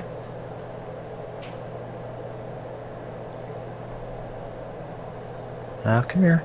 Get over here. Meepo asks you to stay there for a moment, and he disappears and gets some more bedrolls so that you can rest there. Oh, thanks. And he goes off and curls up in his own. Man, I wonder if we can get Meepo to join the party. There actually is a D&D adventure for like Meepo the Legendary or something like that. Oh my gosh. Just reading about it. He apparently was such a big hit with players. I love Meepo. He's great. Yeah. How could you not? Okay. So Long rest. yeah. And I think you guys might level. I need to look into this for a moment. It's level 3. Oh, well, I guess we might be getting. Well, if we're getting more XP or anything. Yeah. For the rats, the trap, and the non-combat with the kobolds. Plus, it would just be you're getting to level soon, and it might be just much more convenient to do it now, so that we can do the stats and stuff before the next session. So I think everybody, you're going to get to level 2, so everybody can just set their experience to 300, and we will deal with that the next time. I'll do my long rest. Woo. Yeah, and everybody gets a long rest, so that means you're going to get all your health, all your hit dice back, or one of them. Spend a ration and recharge your spell slots. So how do I use a hit dice? I click on it. You don't need to in a long rest. You just heal to full. Okay. That's how you use it. You just did it correctly, but you don't need to. If you're asking how to use a hit die to level up, that's also how you do it. But if you roll really shitty like that, you can also use the Player's Handbook base roll, which for a D10 is, I believe, 5 plus or 6 plus Constitution. Okay. Cool. Yep. Yeah. So you can use the higher of those two values, because I want you to have the excitement of possibly rolling a 10, but I don't want you to have the oh shit I rolled a 2 and I got 4 hit points for leveling up as the party's tank balls. Yeah. Nick and I will go through and update everybody's character sheets to level 2. If you have any choices that you need to make, like, you know, oaths or paths or whatever, domains, let me know in Discord preferably, so that we can have that as reference when we're updating those. And if you guys have any comments or questions about the campaign so far, please let me know. I have not DM'd in 8 or 9 years or something like that, so it was really fun. It was super cool. I enjoyed it a lot. I liked the party. What's up with, I don't know how to say her name, Therese? Therese? She works nights. Yeah. Gotcha. Sometimes. She frequently works. So sometimes she'll be with us, sometimes she won't. Yes, and she was invited with that understanding, because honestly, a 4-man fine. party is great, and an occasional 5 is also fun. Plus, she's a barbarian, so you'll have a big, huge, beefy meat target for everybody else to wail on. Sweet. She can rage and kill things. Yeah, Joe, this session was a lot of fun. Great. I hope you guys don't feel like I'm railroading you. I'm trying to let you guys make your own mistakes. Yeah. Seems good. It's very immersive. Good. I didn't want to send a false message with that fire potion. You can just use it safely. I just thought that tasting a fiery potion out of nowhere should have consequences, which is why it hurt you. Little bit.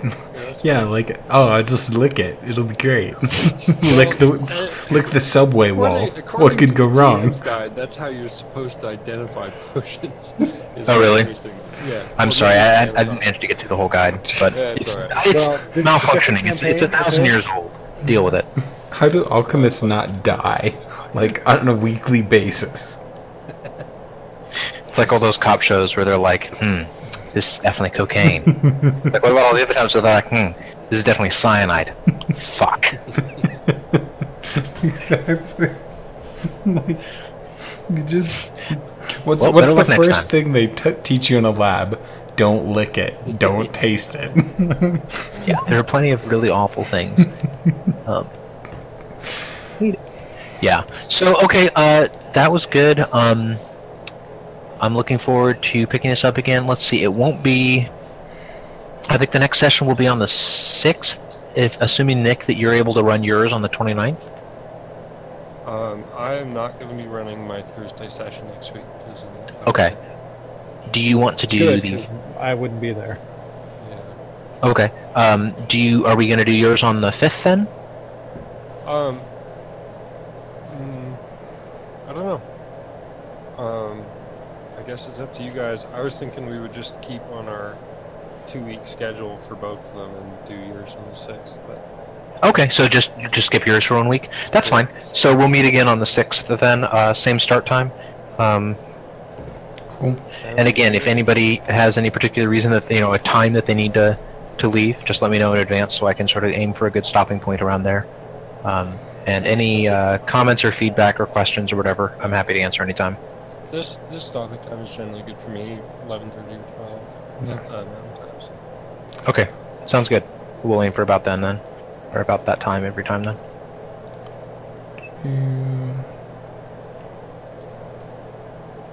Alright guys, well thanks a lot. Thanks for putting up with the somewhat sluggish control of Roll20. I have not used it as a DM before, and it's kind of difficult, even though the book lays things out in a very clear way. That's okay, it's a learning curve. Guys have done pretty well so far. I did think that Nick was gonna die that first battle. I did have to make the rats skip a turn because they easily could have killed you. Yeah. I mean, and that would have been a bad way to start. Knocked me out. Well, not killed you, yeah. But yeah, but I was like, it sets a bad tone if in the very first encounter, the toughest member of the party is knocked unconscious by a rat. Yeah, that would be bad. Yeah. Well, thanks, Joe. Yeah, thanks so much for your help, Nick. And thanks everybody for helping set up your character sheets. I will see you guys in 2 weeks. Yeah. Cool. See ya. Happy Easter. Oh. Yeah. Happy Easter, everyone. Yep. Next time, can we just try and seeing if the Roll20 video and voice chat is any good? I've used the voice chat. Okay. It works fine. The reason I wanted to stick to Discord is because everybody's familiar with it. Okay. And that's fine. I know that like Ben likes to be on push to talk, and I'm not sure if push to talk works in Roll20. Paul likes to be on push to talk. I hate push to talk. Oh, sorry. Paul likes to be on push to talk. I love push to talk. In any case, I just thought we'd stick with something that we all knew and were comfortable with, and it's easy to set up, and everybody has it. Okay, cool. I'm getting better at recognizing voices. There is an overlay for Roll20, or for what's it called? That's true. I should get Discord. that Discord. If you're on one monitor, like a scrub. I normally have like player's handbook and stuff open on the second monitor, but I suppose I can like subdivide the window. So yeah, I do that talking. Too. Okay, well, yeah, as I said, any questions, feel free to post anything in Discord. I'm checking that pretty regularly. Any feedback or anything that you'd like me to do more or less of, let me know. Don't forget, both Nicks, you have inspiration currently. Yep. You can use that at any time. And I'm going to try to hand that out pretty liberally, so don't be afraid to use it. Use it again. Like, Rudig, if you had already used it, you would have gotten it again for... I did use it. Destroying that. For the strength thing. No, you asked if you could, but you'd already, after you'd rolled, and you didn't need it. Okay, cool. But you would have earned it again then, so that you would have earned it twice. So, as I said, I want to try to give it out pretty regularly for good role-playing, good acting, anything along those lines. So I encourage you to use it frequently. Who is it? Sounds good. You Andros, who is like, oh no, this would be a great thing. It's because he wants money, and it would be really valuable. So I had no clue how valuable it would be. What sort of value would it be? Like if you tried to sell it? Oh yeah, I don't know. Sure, I could finagle my way into some kind of deal. Right, but are we talking like 500 gold or like 500,000 gold? Probably 100 to 500 gold, somewhere in there. So a decent chunk, but not like a house or not something. Like you're set for life, but I mean, maybe as much as twice what you're going to get for this entire campaign, or sorry, this entire first quest. Yeah. In terms of like straight up gold reward, you'll get loot and stuff down here, which might be worth that much or more. You guys haven't been searching for loot at all, by the way. Missed a fair amount. That's something to consider. Do you have to search for it, like spend time, or like how? I wasn't quite sure. Like lying on the ground in the middle. Well, just as an example of one thing, those rat's nests you passed had coins in them. Not a ton. I was wondering. Nobody searched them. I was thinking of burning them actually, just because. I don't really want to go rooting through rat dung. Fair enough. But if you burn it, there then were a couple of it. things like that you missed. Okay. So I don't care that much about treasure. Other people maybe. Sure, and that's fine. I just wanted to again to let you guys know. No, I appreciate it. Pretty good. You missed one or two traps. Everybody plays the game a little differently, so like I didn't know that we were missing the treasure, and knowing that at least I can now choose whether or not. Exactly. I don't want to tell you guys always roll all the time forever, but just this is I'm using a pre-built adventure, and they have a lot of stuff in there for me to use. If they make this roll, then you find this and whatnot.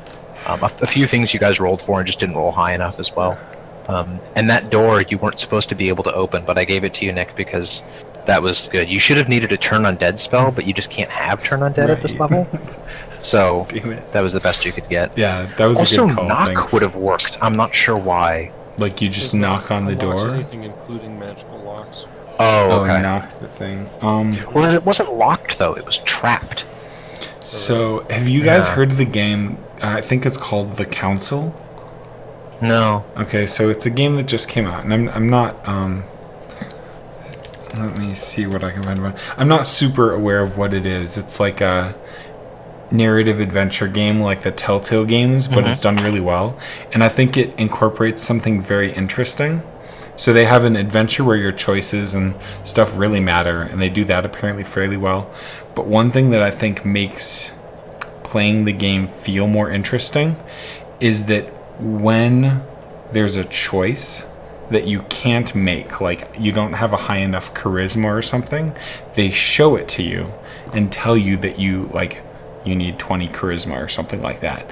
And so doing stuff like that lets you see how broad the game is kind of an interesting thing, and gives you a reason to replay what would have happened, all the details. No. They're just like, there was a choice here that you couldn't do.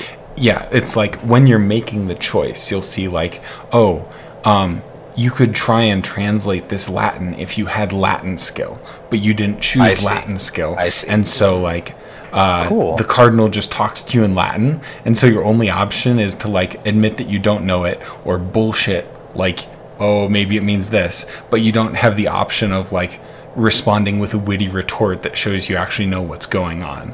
But you see that option there, you just can't make it. That's cool. I do like that kind of thing.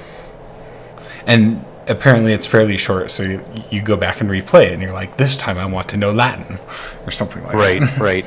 That's pretty cool. And I thought that was really interesting, because rather than hiding the option, which might make players feel like they have more control, by showing the option, you kind of show how deep your game is.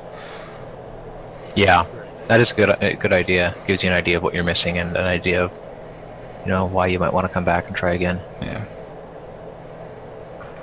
Alright guys, I'm going to log off. It was definitely a lot of fun. Looking forward to our next session. And happy Easter to everybody. I will talk to you all later. Happy Easter. See you. Thank you. Happy Easter. Yes.